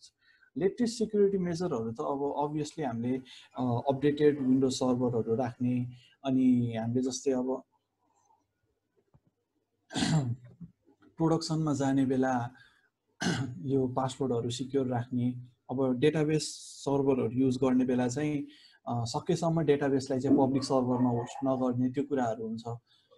र इन्फर्मेसन सेयरिङ र कोलाबोरेटिभ एप्रोच भनेको चाहिँ जुन अब जस्तै तपाईँहरूको यहाँ ओभरअल 30 जना जति पार्टिसिपेन्ट हुनुहुँदो रहेछ। तपाईँहरूले अब इन्डिभिजुअलले 2-2 जना मिलेर पनि कम्पनी खोल्नु भयो भने 15 वटाको टिम हुँदाखेरि चाहिँ कम्पिटिसन गर्ने बेला र कुनै पनि एउटा इगो भन्ने चाहिँ दुईवटा डिफ्रेन्ट कुराहरू हो। जस्तै एउटा के इक्जाम्पल थियो भने जस्तै एउटा कोकको इम्प्लोइले चाहिँ, यो मैले कतै पढेको फ्याक्ट हो, यो फुल भ्यालिड छ कि थाहा छैन, एउटा कोकको फर्मुला चाहिँ लगेर पेप्सीको कम्पनीलाई दिने बेला चाहिँ पेप्सीले त्यो फर्मुलालाई चाहिँ रिजेक्ट गरेर के भन्छ अरे त्यो इन्डिभिजुअललाई समात्यो भन्ने एउटा कुरा थियो, मतलब मैले कतै पढेको थिएँ। त्यस्तो कुराहरू भनेको चाहिँ एउटा अनेस्टी र लोयल्टीको कुरा पनि हुन्छ। जस्तै तपाईँहरूको अब डिफ्रेन्ट कम्पनीहरू स्टार्ट गर्नुभयो भने पनि पर्सनल कुरा र प्रोफेसनल कुरालाई चाहिँ साइडमा राख्नुपर्छ। र यो साइबर सेक्युरिटीमा चाहिँ यसलाई मैले कसरी घुसाउन खोजेँ भने, यदि तपाईँको कम्पनी कुनै एउटा साइबर थ्रेटमा पर्नुभयो भने चाहिँ त्यो साइबर थ्रेटबाट चाहिँ अरू कम्पनी नि पर्यो भने सेम हुन्छ भन्दा पनि तपाईँले यस्तो साइबर थ्रेटमा म परेँ, यस्तो यस्तो साइटहरू यस्तो यस्तो मालवेयरहरूबाट चाहिँ सेफ बस्नु होला भनेर चाहिँ एउटा इन्फर्मेसन सेयरिङ गर्नुपर्ने हुन्छ। सो यसरी चाहिँ हामीले ओभरअल सेक्युरिटीमा चाहिँ अझै एक्सपर्ट हुँदै जान सकिन्छ। एन्ड अर्को चाहिँ during development finding the best possible way for security. यो भनेको चाहिँ कस्तो भने, कुनै पनि तपाईँले सर्भरहरू युज गर्ने बेला हुन्छ मेन चाहिँ हामीले सेक्युरिटी अपनाउनु पर्ने। अनि अर्को भनेको चाहिँ डेभलपमेन्टको बेला सर्भरहरू त अब नर्मल्ली होस्टिङ प्लेटफर्महरू लिने बेला चाहिँ सिक्योर नै मानिन्छ, तर यो भिपिएस सर्भरहरू बनाउने बेला चाहिँ तिनीहरूको चाहिँ जस्ट ओपन हुन्छ। त्यो ओपन सर्भरहरूलाई चाहिँ सिक्योर बनाउनको लागि के प्लेटफर्महरू के तरिकाहरू युज गर्न सकिन्छ भनेर चाहिँ हामीले हेर्न सकिन्छ। अनि अर्को भनेको चाहिँ updating your application time and again. Updating चाहिँ किनभने जस्तै अब ओपन सोर्स एप्लिकेसनहरू बनाउने बेला जस्तै अब मैले नोड.जेएसमा डेभलप गर्छु, मैले एभ्री 2-3 डेजमा चाहिँ मैले मेरो सिस्टमलाई अपडेट गरिरहेको हुन्छु, मेरो प्याकेजहरूलाई भनौँ न, लाइब्रेरीहरू डिफ्रेन्ट युज गर्नुपर्ने हुन्छ। त्यो किन गर्छु मैले भने चाहिँ जस्तै अब आज यो लाइब्रेरी एकदम सिक्योर छ भने भोलिको केसमा त्यो नहुन सक्छ। के भल्नेबिलिटीहरू फाइन्ड भयो भने त्यो कम्युनिटीमा आउँछ र त्यो चाहिँ भल्नरेबल छ भनेर त्यो लाइब्रेरी बनाउने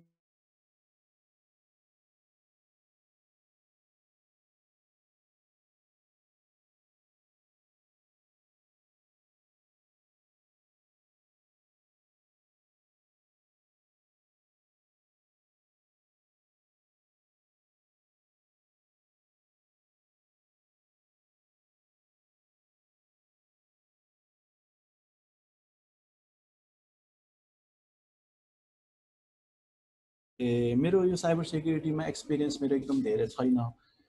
सो मैले यो फर्स्टमा डेभलपमेन्ट गर्ने बेला चाहिँ त्यति बेला मलाई थाहा थिएन, जुन चाहिँ 4th इयर सकाए पछाडि म कम्पनी जोइन हुने बेला र त्यो बेला गर्ने बेला चाहिँ के भयो भने म 2 विक्स जति चाहिँ आफै गर्नु पर्यो प्रोजेक्ट। त्यो गर्ने बेला चाहिँ मैले अब साइबर सेक्युरिटीलाई खासै मतलब गरिनँ। एन्ड देन त्यस पछाडि ठ्याक्क अब त्यो प्रोजेक्टको बारेमा अझै पिचिङहरू गर्ने बेला बुझ्दाखेरि चाहिँ अनि मसँग एउटा मेन्टर दाइ हुनुहुन्थ्यो। उहाँले चाहिँ मलाई यस्तो यस्तो कुराहरू लगाउनुपर्छ भनेर चाहिँ देखाउनु भएपछि चाहिँ त्यो बेला मलाई रियलाइज भएको कि त्यो सिस्टम कतिको इन्सिक्योर छ भनेर चाहिँ मलाई त्यो बेला रियलाइज भएको। सो त्यो भइसके पछाडि चाहिँ के भयो भन्दाखेरि तपाईँले सिस्टम सुरुमा बनाउने बेला नै following the best possible way for security यो कुरा चाहिँ हेर्नुपर्छ। जस्तै अब पासवर्डहरू राख्ने बेला ह्यासिङ मात्र होइन कि अहिले यो साल्टिङ भन्ने कुराहरू पनि आएको छ। त्यो कुराहरू र अथोराइजेसन लगाउने जस्तै रोल बेस्ड अथोरिटीहरू र त्यस पछाडि तपाईँको एभ्री पेजहरूमा तपाईँको सेक्युरिटी मेजरहरू लगाउने। कतै अब तपाईँले अब डेटाबेस युज गर्नुहुन्छ भने चाहिँ ओपन क्वेरीहरू लगेको छ कि छैन, ओपन क्वेरीहरू लागेको छ कि छैन, किनभने एसक्युएल इन्जेक्सनबाट चाहिँ एकदम धेरै साइटहरू को डेटा डम्प भइरहेको हुन्छ। सो एज एन इन्डिभिजुअल के गर्ने, यो चाहिँ अब आइटी पर्सनल पनि होइन र डेभलपर पनि होइन। त्यो केसमा चाहिँ हामीले सकेसम्म हाम्रो डेटा प्राइभेट राख्ने। यो चाहिँ मैले किन भने भन्दाखेरि अब मैले चाहिँ आफ्नो डेटा सकेसम्म प्राइभेट गर्नको लागि चाहिँ अब गुगलको सर्भिसेसहरू चाहिँ चलाउनै पर्छ। त्यो चाहिँ अब काइन्ड अफ बाध्यता नै भइसक्यो। तर सकेसम्म त्यो कुराहरूलाई पनि अलि आफूले जुन लेभलसम्म प्राइभेसी कन्सर्न राख्न सकिन्छ त्यो लेभलसम्म राख्ने। अब जस्तै के हुन्छ भने मैले गुगल सर्च युज गर्न छोडिसकेँ, किनभने तपाईँको त्यो मैले चाहिँ डक गो युज गर्छु र अरू कुराहरू भन्दाखेरि चाहिँ मैले गुगल फोटोजमा फोटोज अपलोड गर्दिनँ, किनभने त्यति बेला चाहिँ मलाई अलिक प्राइभेसी कन्सर्न लाग्छ भनौँ न। एन्ड यसरी आफ्नो सकेसम्म डेटाहरू प्राइभेट राख्ने। यसमा चाहिँ अब आफ्नो चोइसहरू पनि हुनसक्छ। अब कोहीलाई चाहिँ म गुगल फोटोजमा राख्छु, केही हुँदैन उनीहरूले डेटा लग्यो भने नि तपाईँहरूको आफ्नो चोइस हो। तर यदि तपाईँले अब एकदम प्राइभेसी कन्सर्न हुनुहुन्छ भने चाहिँ त्यो कुराहरू पनि फलो गर्नु। जति सक्दो पर्सनल इन्फर्मेसनहरू चाहिँ क्लाउडमा यो जस्तै अब गुगल फेसबुकहरूको चाहिँ आइरहेको छ नि त यो डेटा प्राइभेसी लहरू भनेर, त्यो कुराहरू नि माइन्डमा राखिराख्नु। लेटेस्ट सफ्टवेयर भन्नाले चाहिँ अब जस्तै सफ्टवेयर ओएस जे पनि पर्छ। अब तपाईँले विन्डोज 7 चलाइराख्नुहुन्छ भने चाहिँ तपाईँको सिस्टम कति पनि सिक्योर छैन। अब विन्डोज 8हरू गर्दा पनि विन्डोजलाई अपडेट गरिराख्ने गरे छैन भने पनि तपाईँको सिस्टम सिक्योर हुन्न, किनभने एभ्री 2-3 विक्समा चाहिँ यो विन्डोज अपडेटले के पनि गरेको हुन्छ भने यो सेक्युरिटी प्याचहरू राखेको हुन्छ। विन्डोज डिफेन्डर अपडेट गरिराख्नुपर्छ र if possible do not use crack software. So मैले चाहिँ क्र्याक सफ्टवेयर युज गर्नुपर्ने भनेको चाहिँ एउटा फोटोसप मात्र हो, कहिलेकाहीँ चलाउनुपर्छ। बट अहिले बिस्तारै म चाहिँ फोटोसपबाट पनि यो जिम्प भन्ने यो ओपन सोर्स फोटो एडिटरमा सिफ्ट हुँदैछु र इलिस्ट्रेटर छोडेर चाहिँ इङ्कस्केप भन्ने। अनि ओएस त लिनक्स चलाएर त्यसमा अब धेरै कुराहरू चाहिँ क्र्याक सफ्टवेयरहरू चाहिँ युज गर्नु पर्दैन, गर्न परे छैन।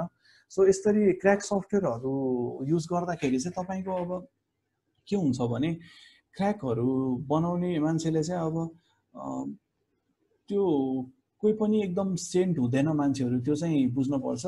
किनभने अब तपाईँले जस्तै केही कुराहरूको क्र्याक बनाउँदैछ भने उसले आफ्नो पनि केही फाइदाहरू देखिरहेको हुन्छ। जस्तै अब एकदम मिनिमल इक्जाम्पल भनेको चाहिँ अब न्युजहरू फ्लो गराइरहेको छ, एकदम इन्फर्मेसन फ्लो गराइरहेको छ भने उसले एडहरूबाट रेभिन्यू कमाइरहेको हुन्छ। उसले चाहिँ आफ्नो रिच बढाइरहेको हो नि त न्युजहरू राखेर। हो त्यस्तो कुराहरूमा चाहिँ अब क्र्याक सफ्टवेयरहरूमा चाहिँ मालवेयरहरू पनि इन्स्टल गरिदिइराखेको हुन्छ। अब कुनै क्र्याक सफ्टवेयरहरूमा चाहिँ के पनि हुँदो रहेछ भन्दाखेरि यो 2015-2017 को एराउन्डमा चाहिँ अब मैले चाहिँ फेस गरेको थिइनँ, तर एउटा न्युज चाहिँ मैले के पढेको थिएँ भन्दाखेरि मालवेयर पर्ने बित्तिकै तपाईँको सिस्टमको प्रोसेसर एकदम बढी कराउने। त्यो हुँदा चाहिँ के रहेछ भन्दाखेरि तपाईँको सिस्टम युज गरेर उनीहरूले चाहिँ माइनिङ गरिराखेको रहेछ, बिटकोइन माइनिङ गरिराखेको रहेछ। त्यसले गर्दाखेरि चाहिँ तपाईँको सिस्टमको रिसोर्सेसहरू युज हुने अनि त्यस्तो पनि एकदम प्रोन हुन्छ यो क्र्याक सफ्टवेयरहरू युज गर्ने बेला। सो मेन भनेको चाहिँ हाम्रो साइबर सेक्युरिटीमा हामीले माइन्डमा राख्नुपर्ने कुरा भनेको चाहिँ एवेरनेस हो।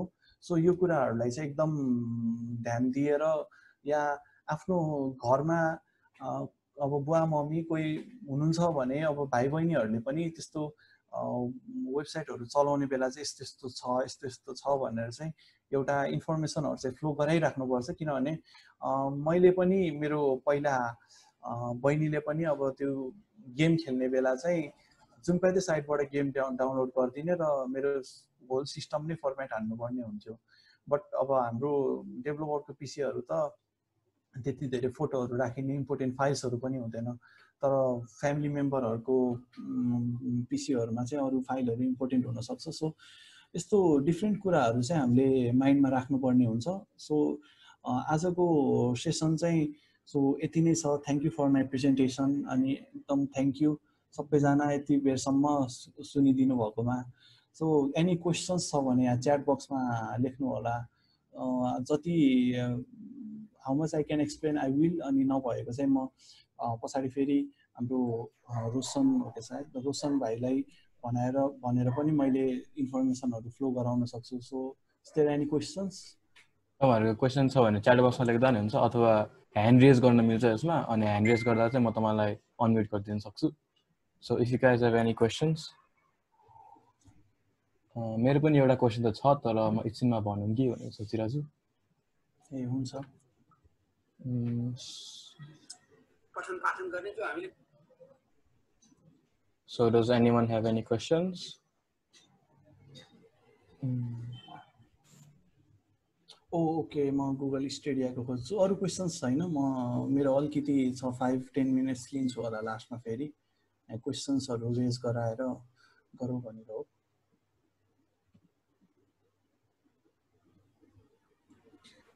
अरू कसैको यो गुगल स्टेडियाको बारेमा दाइले एकछिनमा भन्नुहुन्छ भन्दा हो। म एउटा क्वेसन सोध्छु है त दाइले, अहिलेसम्म कसैले केही नभनेकोले।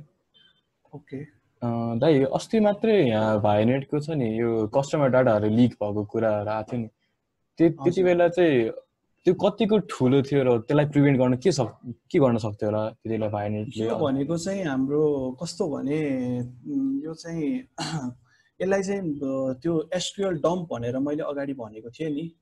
म एकचोटि स्टप भाइ, सेयर स्टप भयो मेरो?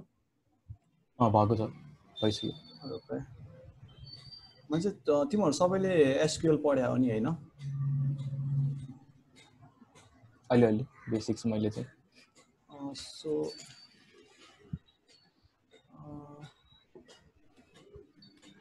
सो यो नर्मल्ली अब हाम्रो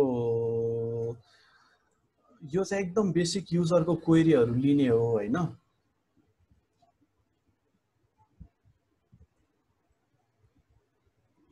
यो छ नि, यो लाइन छ नि जुन क्वेरी तपाईँले यहाँ देख्दै हुनुहुन्छ नि।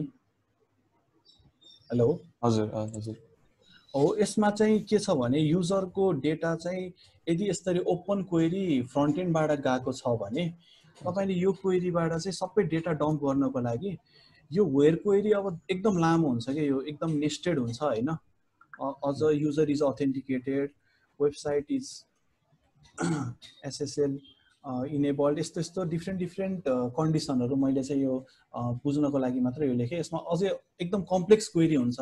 तर यो सबै क्वेरीलाई बाइपास गर्नको लागि चाहिँ अब के गर्न सकिन्छ भन्दाखेरि अर 1=1 भनेर बाइपास गर्न सकिन्छ। यो चाहिँ अब एउटा एसक्युएल इन्जेक्सन एट्याक पनि भनिन्छ। जस्तै अब तपाईँको पासवर्ड तिमीले लगइन गर्दैछौ भने select this from users where user name equals to user name हुन्छ होइन? अनि एन्ड पासवर्ड इक्वल्स टु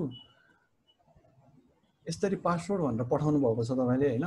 तर यो लगइन गर्ने बेला यो क्वेरीले त तपाईँको युजर नेम र पासवर्ड कम्पेयर गरेर गर्यो नि त। तर तपाईँलाई एसक्युएल इन्जेक्सन भनेको चाहिँ यसको लास्टमा जस्ट 1=1 राखिदिएको हो कि। यो गर्यो भने के हुन्छ भने यो त वेयर भनेर यो ट्रु भनेर हेर्छ नि त, यसलाई ओभरअल हेर्छ। ओभरअल हेर्ने बेला त यो एन्डको कन्डिसन सबै क्यान्सल भयो, अरूमा त ट्रु छ नि त हाम्रो। यसले गर्दाखेरि चाहिँ के हुन्छ भने तपाईँको डेटाहरू चाहिँ सबै डम्प गर्न मिल्छ कि यो एउटा सिम्पल क्वेरीमा यति थपेर।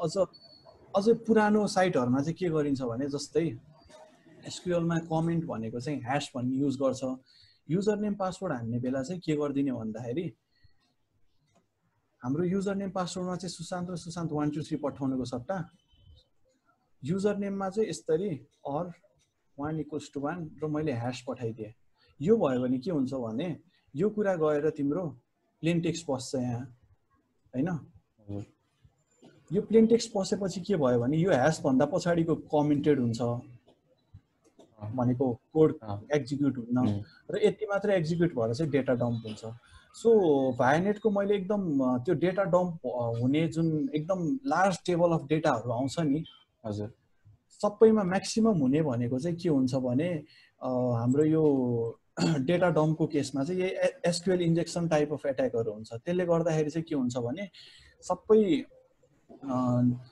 डिटेलहरु चाहिँ एउटा सानो क्वेरीको मा चाहिँ एउटा सर्टेन मोडिफिकेसनले सरर आउने हो यस्तो कुराहरुबाट चाहिँ हामी बस्नु पर्ने हुन्छ र हामीले नर्मली डेभलप गर्ने बेला चाहिँ तिमीले ह्यान्ड रिटन क्वेरीहरु चाहिँ सकेसम्म नलेखेको राम्रो त्यो काम चाहिँ ओआरएम त्यो अब्जेक्ट रिलेसन म्यानेजमेन्ट सफ्टवेयरहरुलाई दिने जस्तै यो जावा गर्नेहरुको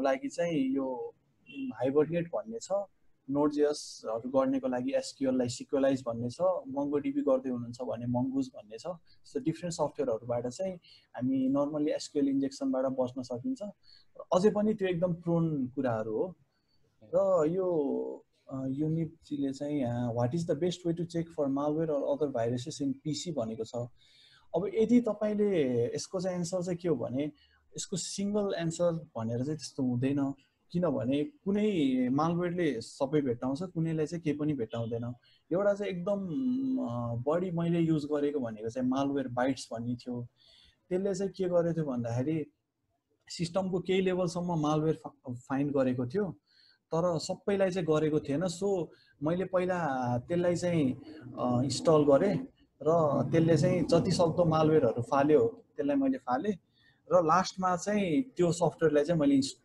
अनइन्स्टल गरेर राखिदिए किनभने मालवेयर बाइट्स पनि यदि हामी फ्री युज गर्दै हुनुहुन्छ भने चाहिँ त्यसले पनि तपाईको यो रोग सफ्टवेयर जस्तो पनि भन्छन् कोहीले तर यो मालवेयर बाइट्सले चाहिँ ब्याकग्राउन्डमा एकदम धेरै सर्भिसहरु युज गरिरहेको हुन्छ र विन्डोज युजरहरुको लागि चाहिँ तपाई अवेयर भएर सिस्टम चलाउँदै हुनुहुन्छ नेट सर्फ गर्दै हुनुहुन्छ भने अपडेटेड विन्डोज डिफेन्डर इनफ हुन्छ किनभने मैले चाहिँ एन्टिभाइरसहरु राख्दिन त्यही हो जुन पाए त्यो साइटहरु जाने बेला चाहिँ हेर्छु के भइराको छ र विन्डोज डिफेन्डर नै युज गर्छु मैले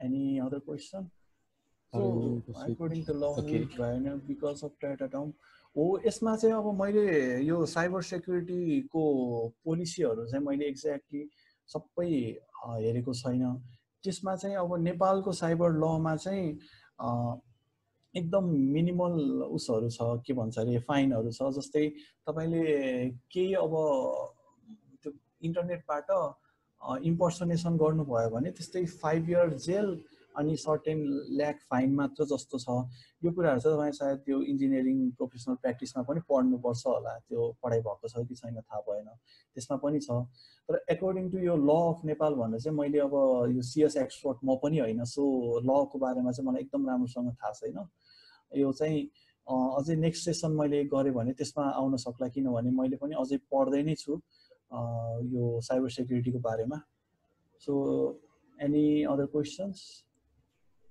म यो क्वेशन आइराख्छ म अलिकति एक दुईटा कुरा भनिहाले सो एउटा चाहिँ हाम्रो अहिले तपाईहरुले याद गर्नु भयो कि भएन कतिपय साइटहरुमा चाहिँ के थियो भने टर्म्स एन्ड कन्डिसन्सहरु रि एन्ट्री गर्न लगाएको थियो लास्ट 2019 को मे तिरबाट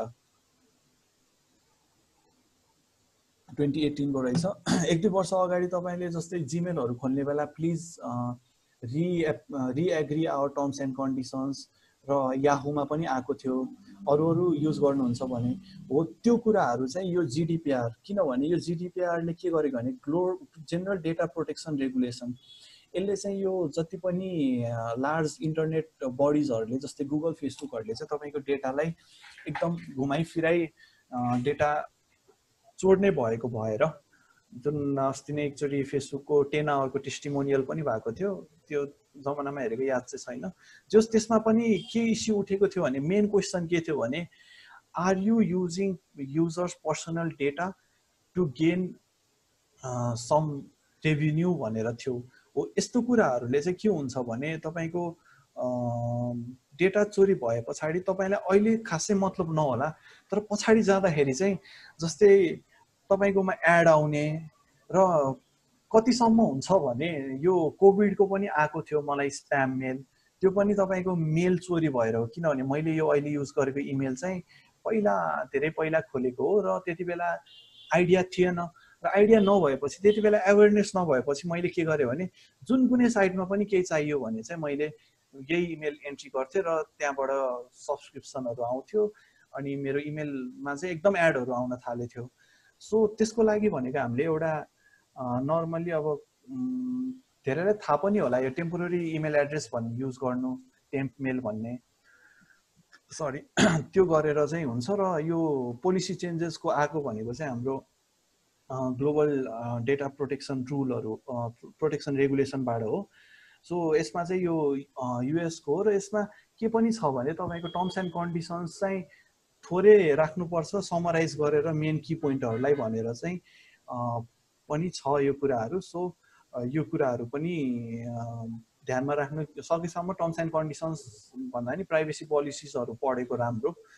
र अर्को कुरा मैले के देखाउन खोजेँ भने तपाईँलाई यो क्यास्पर स्काईको यो म्याप छ, यो चाहिँ जस्ट क्यास्पर स्काईले मात्र बनाएको यो वर्ल्डको म्यापमा चाहिँ के देख्न सकिन्छ भने यो जुन जुन गर्छु है म एकछिन, यो भएको छ। यसमा चाहिँ यो सबै भएको भनेको रियल टाइम साइबर एट्याकहरू हो। यसरी तपाईँले क्यास्पर स्काईले आइडेन्टिफाई गरेको रियल टाइम साइबर एट्याक्सहरू हो। यो यस्तो यस्तो कुराहरूबाट पनि तपाईँले के हेर्न सकिन्छ भन्दाखेरि कति साइबर एट्याक हुँदो रहेछ भनेर हेर्न सकिन्छ। यसमा चाहिँ अब डेली चाहिँ राखेको रहन्छ स्ट्याटिस्टिक्सहरू। सो मैले अर्को यो फायर आई भन्ने खोलेँ। यो फायर आई भनेको चाहिँ के हो भने एउटा फायर आई भन्ने चाहिँ एउटा राउटरको एउटा वेबसाइट जस्तो हो। सो आज मात्र यो 520 भयो भने पछाडि 17 घण्टामा मात्र 527,000 साइबर एट्याकहरू भयो। यो साइबर एट्याक भनेको चाहिँ तपाईँको के छ भने एक दिनमा भएको साइबर एट्याकहरू हो र यो भेट्टाको भनेको फायर आईले मात्र हो। फायर आई भनेको वान अफ द यो राउटरहरू उसको सफ्टवेयरहरू हेर्ने कुराहरू, यो इन्ट्रुजन डिटेक्सन सिस्टम भयो जुन त्यो कुरा भयो। र यस्तरी चाहिँ हाम्रो एकदम हाइली साइबर थ्रेटबाट चाहिँ हामी अझै पनि सिक्योर छैनौँ, किनभने यस्तो रेटमा भएको छ र मोस्टली फाइनेन्सियल सर्भिसहरू परिरहेको हुन्छ र सर्भिसेसहरू कन्सल्टिङहरू यो सबै डेटाहरू तपाईँले साइबर थ्रेट म्याप भनेर हेर्नुभयो भने एकदम लिस्ट नै आउँछ 2-3 वटा साइबर थ्रेटको।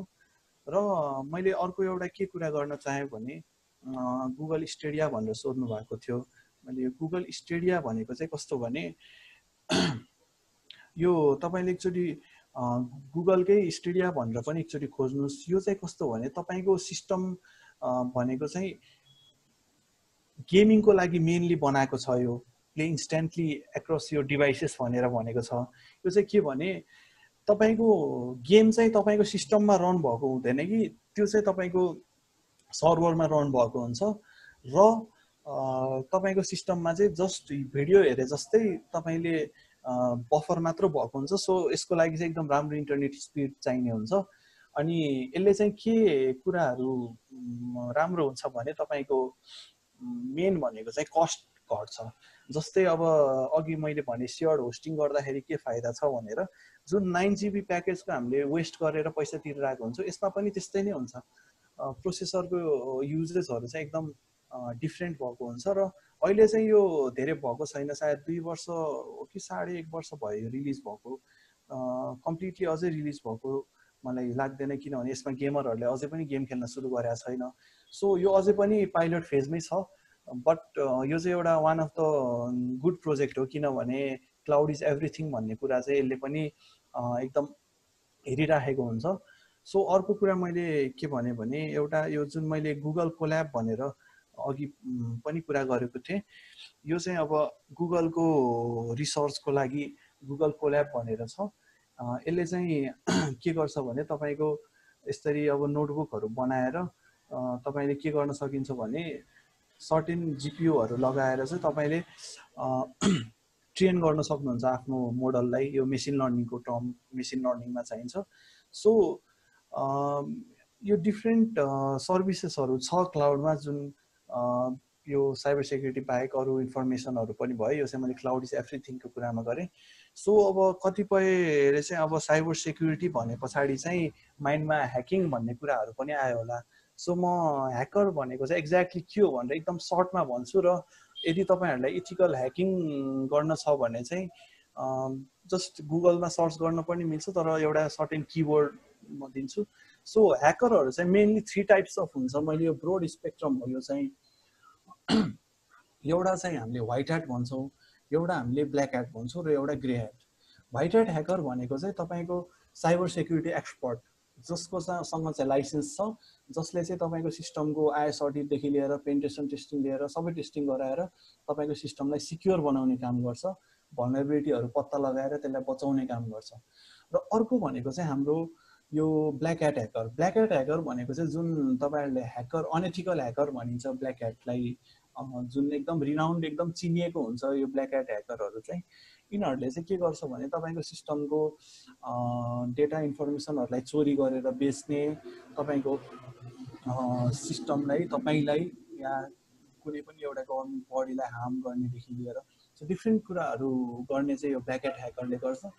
र व्हाइट र ब्ल्याक भन्दा पनि अब बिचमा पर्ने भनेको चाहिँ ग्रे ह्याट भन्छ। यो चाहिँ ब्ल्याक र व्हाइट ह्याट ह्याकरको बिचमा पर्छ। यसले चाहिँ न आफ्नो पर्सनल गेनको लागि नि गरेको हुँदैन र कुनै एउटा कम्पनीको लागि राम्रोको लागि नि गरेको हुँदैन। जस्ट कस्तो भने भाड्ने काम मात्र। जस्तै अब व्हाइट ह्याटले के गर्छ भने ह्याकिङ गरेर उसले जुन ठाउँ ह्याकिङ गरेको उसलाई सिक्योर बनाएर झन् स्ट्रङ बनाउँछ। ब्ल्याक ह्याटले के गर्छ भने त्यसलाई ह्याकिङ गरेर आफूले पैसा कमाउनेदेखि आफ्नो पर्सनल गेन गर्छ। र ग्रे ह्याट ह्याकरहरू चाहिँ कस्तो भने जस्ट ह्याकिङ गरेर त्यो साइट बिगाडिदिने छोडिदिने हुन्छ नि, यत्तिकै त्यो बिगाड्ने काम मात्रै गर्नेलाई चाहिँ ग्रे ह्याट ह्याकर भनिन्छ। र यदि तपाईँले अब जस्तै एथिकल ह्याकिङतिरै जानु छ भने चाहिँ यो चाहिँ तपाईँको यो युट्युबमा देखिने जस्तो 1 डे कोर्स 1 मन्थ कोर्स भन्ने हुँदैन। यो एउटा कन्टिन्युअस प्रोसेस हो, जुनलाई चाहिँ के पनि भनिन्छ भने यो तपाईँले पढ्दै गएपछि सिक्दै गएपछि थाहा हुन्छ यो के गर्ने कस्तो गर्ने भनेर। किनभने ह्याकिङ भनेर ओभरनाइट हुने कुरा होइन। सो एकदम बढी नै स्टडी चाहिन्छ, बढी नै रिसर्च चाहिन्छ यो ह्याकिङको बारेमा बुझ्नको लागि। सो अर्को भनेको चाहिँ हाम्रो एकदम चिनिने भनेको चाहिँ यो बग बाउन्टी प्रोग्रामहरू भनेर सुनिन्छ।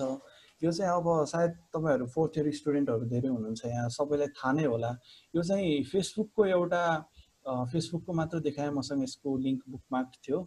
यसले चाहिँ के गर्छ भने तपाईँको if you are looking to report any type of issue भनेको छ। यसले चाहिँ कुनै पनि एउटा सेक्युरिटी इस्युहरू भेट्टाउनु भयो भने के गर्छ भने तपाईँको यो बग बाउन्टी प्रोग्रामबाट चाहिँ तपाईँलाई सर्टेन पैसाहरू प्रोभाइड गर्छ। सो यसमा हुने चाहिँ धेरै नेपालीहरू पनि हुनुहुन्छ। सो मैले त्यसको यसमा थ्याङ्क्समा देखिन्छ होला। सो यसमा चाहिँ अब डिफ्रेन्ट युजरहरू हुनुहुन्छ। यसमा चाहिँ अब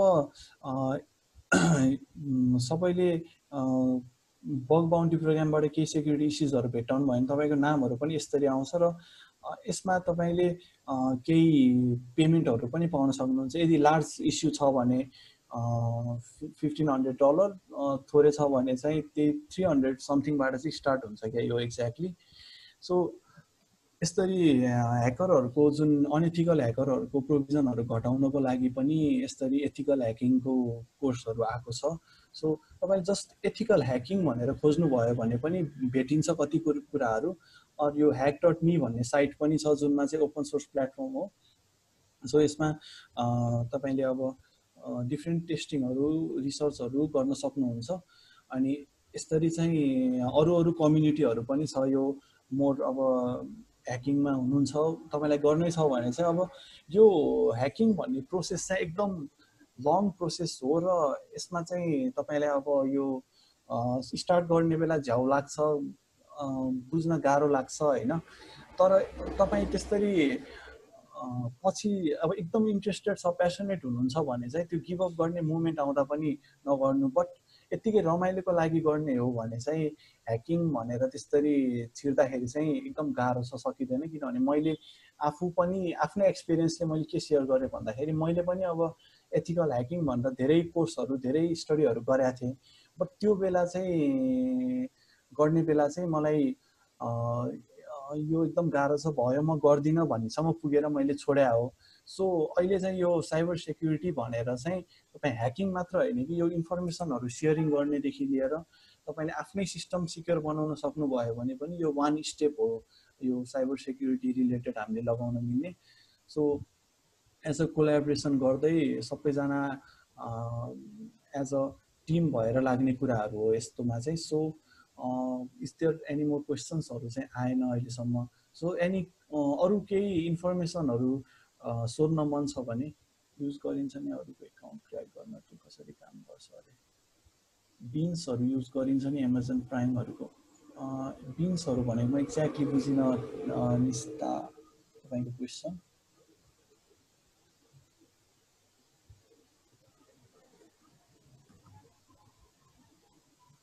अलि इलाबोरेट गर्न सक्नुहुन्छ यो क्वेसनमा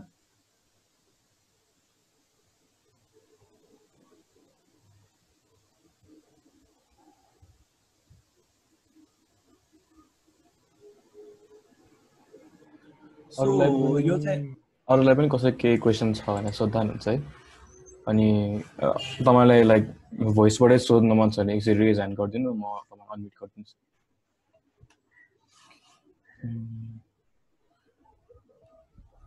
सो मैले सेयरिङ स्टप गरेँ है अहिले सो आजको सेसन यही नै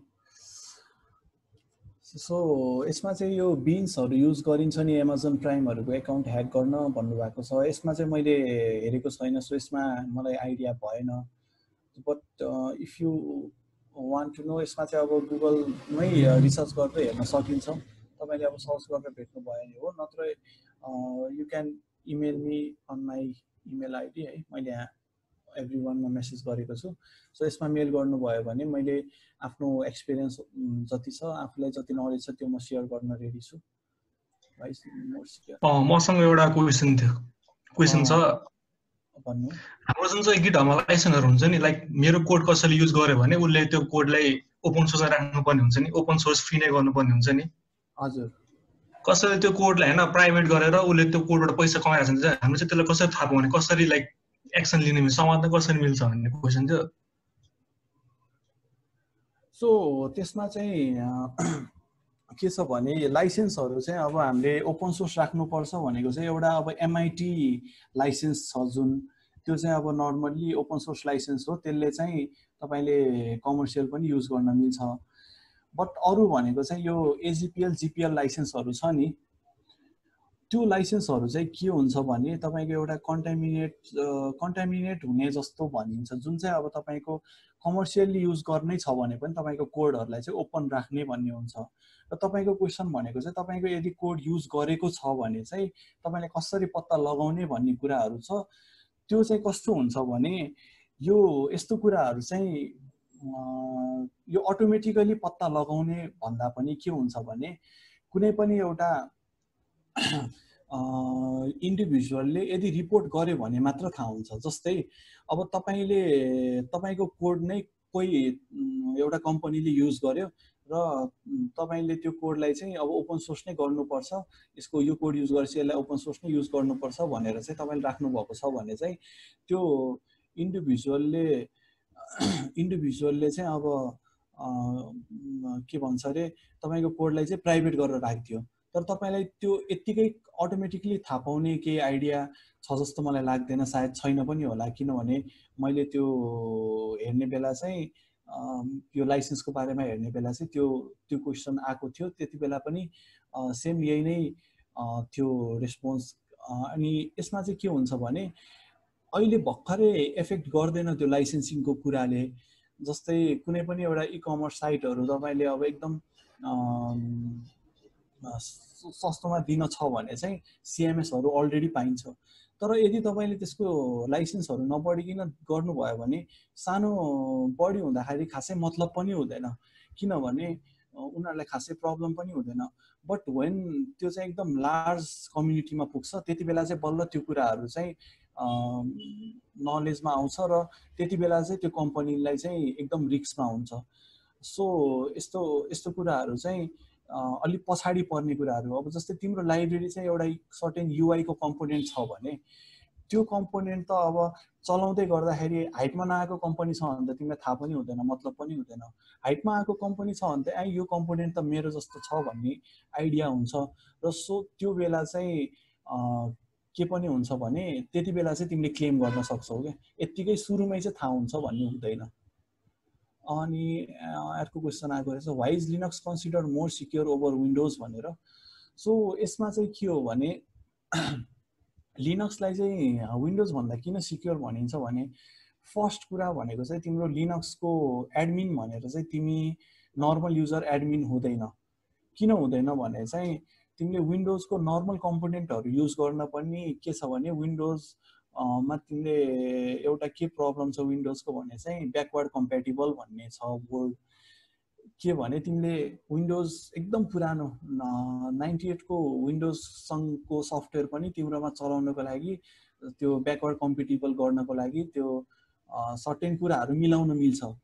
सो विन्डोजमा एभ्री फङ्सनालिटी गर्नको लागि चाहिँ तिम्रो एडमिनिस्ट्रेटिभ एकाउन्ट हुनुपर्छ, एकदम डेफमै चलाउन छ भने, नत्र त्यो पर्मिसन इस्युजले चाहिँ एकदमै हैरान गर्छ। तर लिनक्सको चाहिँ कस्तो छ भने तिम्रो सबै कुरा चाहिँ नर्मल युजरबाट हुन्छ र केही अलि एलिभेटेड गर्न छ भने चाहिँ तिमीले त्यसलाई चाहिँ के गर्नुपर्छ भने एलिभेटेड गर्नको लागि चाहिँ सरी एकछिन यो एउटा फाइल डाउनलोड हाल्नु भन्छु। त्यसलाई एलिभेटेड गर्नको लागि चाहिँ तिमीले सुडो गर्छौ। सो यस्तो केसमा चाहिँ के हुन्छ भने लिनक्सको चाहिँ नर्मल युजर चाहिँ अलवेज नर्मल युजर हुन्छ, उसको सिस्टम प्रोपर्टिजहरू उसले चलाउन पाउँदैन। एन्ड विन्डोज युजर चाहिँ एडमिन एकाउन्ट नै हुन्छ। सो इभन सानो मालवेयरले पनि त्यसमा चाहिँ बढी हार्म गर्न सक्छ। र अझ लिनक्सको कतिसम्मको सिक्योर हुन्छ भने तिम्रो के गर्छ भने लिनक्सको कतिसम्मको सिक्योर हुन्छ भने जस्तै कुनै थर्ड पार्टी एप्लिकेसनहरू युज गर्दैछौ भने चाहिँ तिम्रो अब विन्डोजमा त जस्ट यास नगर्ने बित्तिकै जस्तो पनि इन्स्टल हुन्छ। तर लिनक्सले चाहिँ यो एउटा सिग्नेचर भनेर पनि चेक गर्छ, जुन हाम्रो मेन विन्डोजको इन्सिक्योर हुने रिजन भनेको चाहिँ सिधै कर्नेलमा हान्छ विन्डोजको भाइरसले।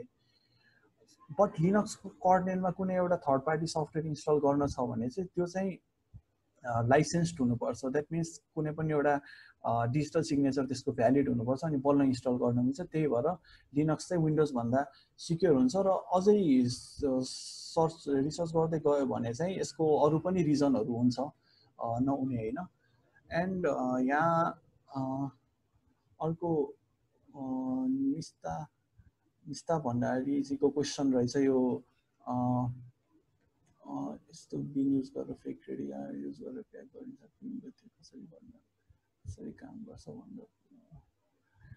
सो यसमा चाहिँ अब ब्याङ्क आइडेन्टिफिकेसन नम्बरबाट चाहिँ तपाईँको यो एमाजोन प्राइमको एकाउन्टहरू चाहिँ क्र्याक गर्ने या केही फेक क्रेडिट कार्डहरू युज गरेर क्र्याक गर्ने भन्नुभएको छ। सो यसमा चाहिँ एक्ज्याक्टली मलाई चाहिँ यसको एकदम राम्रोसँग आइडिया छैन। बट यो चाहिँ मैले पनि एउटा पेपालकोमा चाहिँ ट्राई गरेको थिएँ, त्यो पेपाल होइन एप्पल आइडीकोमा चाहिँ ट्राई गरेको थिएँ। सो त्यति बेला चाहिँ के रियलाइज भएको थियो भने यो जुन एटिएम कार्डको नम्बर हुन्छ नि त्यो नम्बर र पछाडि भएको एउटा सेक्युरिटी पिन र एक्सपायरी डेट त्यो तीनटा कुरा चाहिँ चेक गर्छ भ्यालिड छ कि छैन भनेर। सो यो एमाजोन प्राइमले पनि त्यस्तै कार्डहरू एन्ट्री गर्ने बेला चाहिँ त्यही तीनटा कुराहरू म्याच भयो भने नै एमाजोन प्राइमको एकाउन्ट युज गर्न मिल्छ। सो त्यसमा चाहिँ जस्ट त्यो कुनै एउटा युजरको भएको ब्याङ्क आइडेन्टिफिकेसन नम्बर सायद क्लाउडमा पाएर त्यसलाई युज गरेको जस्तो लाग्छ मलाई। यसमा क्र्याकिङ भन्दा पनि यसलाई चाहिँ के भनिन्छ भने त्यो जस्तै अब तिम्रो नागरिकताको फोटोकपी लिएर सिम झिके जस्तो भनौँ न। How to make user authentication process more secure. So development गर्ने बेला चाहिँ युजर अथेन्टिकेसन प्रोसेसमा भनेको चाहिँ सबै एकदम अहिले युज गरिने भनेको चाहिँ जेडब्ल्युटी टोकन भनेर छ। सो जेडब्ल्युटी, सो यो मैले लिङ्क पठाएँ तिमीलाई। हो यो लिङ्कबाट चाहिँ यो के अरे जेसन वेब टोकन एउटा क्रिएट गरेर तिम्रो वेब युजर अथेन्टिकेसनलाई चाहिँ मोर सिक्योर बनाइन्छ। सो यसमा अब सबभन्दा बेस्ट सिक्नको लागि चाहिँ यसरी युजर अथेन्टिकेसन खोज्नुभन्दा चाहिँ जे सिस्टममा गर्दै हुनुहुन्छ, फुल स्ट्याक गर्दै हुनुहुन्छ भने चाहिँ फुल स्ट्याक गर्दै हुनुहुन्छ भने चाहिँ युजर लगइन सिस्टम या user management system, Laravel user management system, नोड.जेएस त्यसरी चाहिँ खोज्यो भने चाहिँ त्यसमा एभ्री ट्युटोरियलमा चाहिँ यो जेडब्ल्युटी नै युज गरेको पाएको छु मैले। सायद जेडब्ल्युटी युज भएको ट्युटोरियल नै होला सबै। सो त्यस्तो ट्युटोरियलहरू हेरेर चाहिँ मोर नलेजहरू पाइन सकिन्छ। सो अझै फर्दर अरू लार्ज बडिजहरूले कसरी गर्छ भनेर चाहिँ त्यो युजर अथेन्टिकेसन राम्रोसँग त खुलाउँदैन। तर normally every user authentication which I have use is जेडब्ल्युटी होइन। हामीले कम्पनीमा काम गर्ने बेला चाहिँ जेडब्ल्युटी नै युज गरिन्छ। सो यसलाई अझ मोर सिक्योर राख्न चाहिँ टोकन युजर साइडमा सेभ हुनुपर्छ। सो कुकिजमा राख्ने, किनभने कुकिजको चाहिँ अब हुन त अब ह्याकिङ गर्ने मेन्टालिटी छ भने चाहिँ उसले अभियसली कुकिज चाहिँ हेर्न पाइहाल्छ। सो अझै सिक्योर बनाउनको लागि चाहिँ एउटा युजरको सेसन आइडी क्रिएट हुन्छ विच इज इन्क्रिप्टेड। त्यो कुरालाई चाहिँ युजरको साइडमा राखेर जेडब्ल्युटी टोकनलाई चाहिँ डेटाबेसमा सेभ गरेर अनि त्यस पछाडि सेसन आइडी र जेडब्ल्युटी म्याच गरेर र अनि युजरलाई चाहिँ अथेन्टिकेट गरेर जाने पनि एउटा प्रोसेस हुन्छ। बट हामीले चाहिँ त्यस्तो कम्प्लेक्स गरेको छैन, जस्ट जेडब्ल्युटी मात्रै युज गरेको छौँ and storing it in cookies. किनभने नर्मल युजरले जस्ट इन्सपेक्ट एलिमेन्ट गरेर चाहिँ कुकिजको हेर्न मिल्दैन यदि एचटिटिपी अन्ली अफ गरेको छ भने। सो एन्ड अरू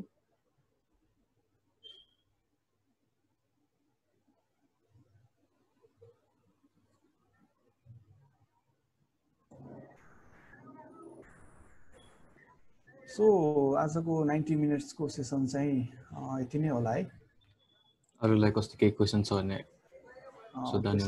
सोद्धा हुन्छ। सो यदि अहिले क्वेसन आएको छैन भने चाहिँ मेरो इमेल मैले माथि नै राखिदिइहालेँ, नत्र रोशन भाइसँग सोधेर पनि यु क्यान कन्ट्याक्ट मी, उसँग छ मेरो email आइडीहरू। So thank you every one for listening. अझै क्वेसन आउँछ जस्तो मलाई लागेन, आउँछ भने गर्नुभयो हुन्छ। सो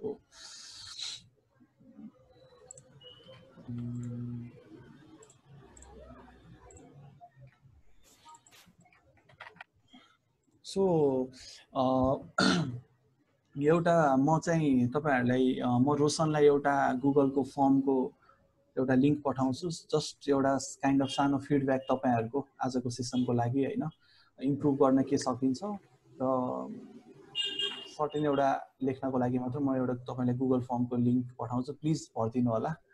ओअथ र जेडब्ल्युटी ओअथ र जेडब्ल्युटी मा चाहिँ के डिफरेन्स छ भने ओअथ चाहिँ एउटा सिंगल प्रोटोकल होइन।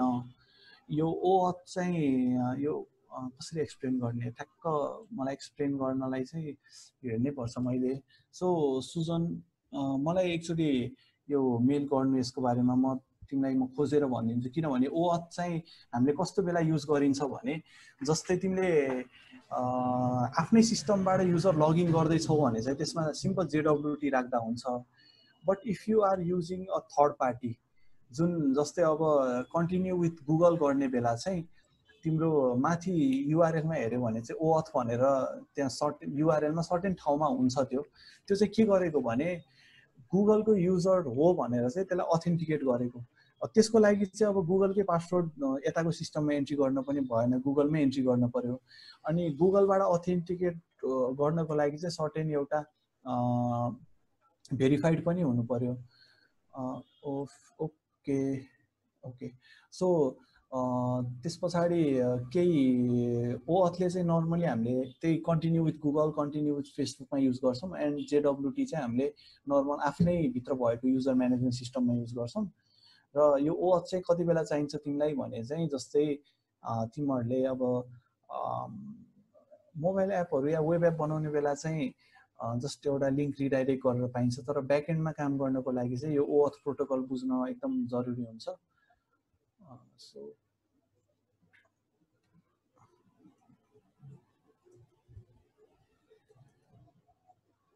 सो त्यही नै हो सुजन आई होप तिम्रो क्वेरी मैले बुझेँ होला अझै केही जान्न छ भने चाहिँ तिमीले रिसर्च गर्दा पनि हुन्छ सो रिसर्च गर्दा भेटेनौ केही प्रब्लम भयो भने चाहिँ मलाई पर्सनली मेल गर्दा पनि हुन्छ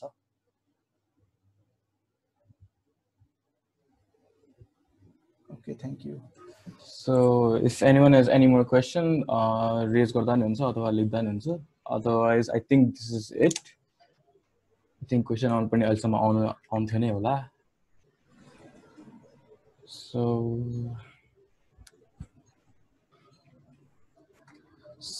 so I think this is it for today हैन यसो हेर्दा क्वेसन आउला जस्तो लाग्यो हैन so I sincerely thank you Susan Dai for actually coming here and discussing about cyber webinar and thank you for presenting such a really good presentation धेरैजना पार्टिसिपेन्टहरू आउनुभयो active नै भयो रमाइलो लाग्यो हैन आज आउँदा सो लास्टली मलाई म सबैलाई चाहिँ एउटा फिडब्याक फर्म पठाइदिन्छु जुन सुजन दाइलाई पनि जान्छ पछि यो फिडब्याक फर्मले चाहिँ फर्ममा चाहिँ तपाईहरु प्लिज भनिदिनु होला के कस्तो राम्रो थियो त्यहाँ हामीले यहाँ कतिवटा फिल्ड्सहरु राखेको छ तपाईलाई कस्तो लाग्यो रेटिङ दिँदा नि हुन्छ यहाँ अनि so I think this is it for today. Thank you all for participating in this webinar.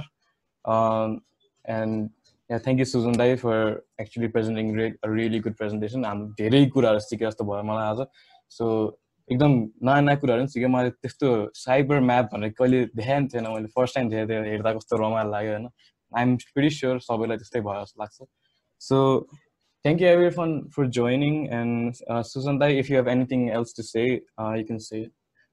So thank you everyone for listening to my presentation मैले यति धेरै मास हुन्छ भनेर एक्सपेक्ट नै गरेको थिइनँ KEC I.T क्लबलाई पनि एकदम धेरै धेरै धन्यवाद so giving me this platform to present and मैले पनि फेरि रिक्वेस्ट गरेँ यो फिडब्याक फर्म चाहिँ प्लिज भरिदिनु होला किनभने this is my first ever webinar हैन मैले अझसम्म चाहिँ वेबिनार दिएको थिइनँ सो केही अनि फेरि पनि मैले के भन्छु भने केही क्वेसनहरु यदि तपाईलाई छ या अझै क्लियर भएन अगाडिको क्वेसनहरु भने चाहिँ मलाई पर्सनली मेल गर्नु रोशन भाइसँग चाहिँ मेरो डिटेलहरु छ so thank you everyone thank you okay म मिटिङ एन्ड गराएको मैले थ्यांक यू एभ्रीवन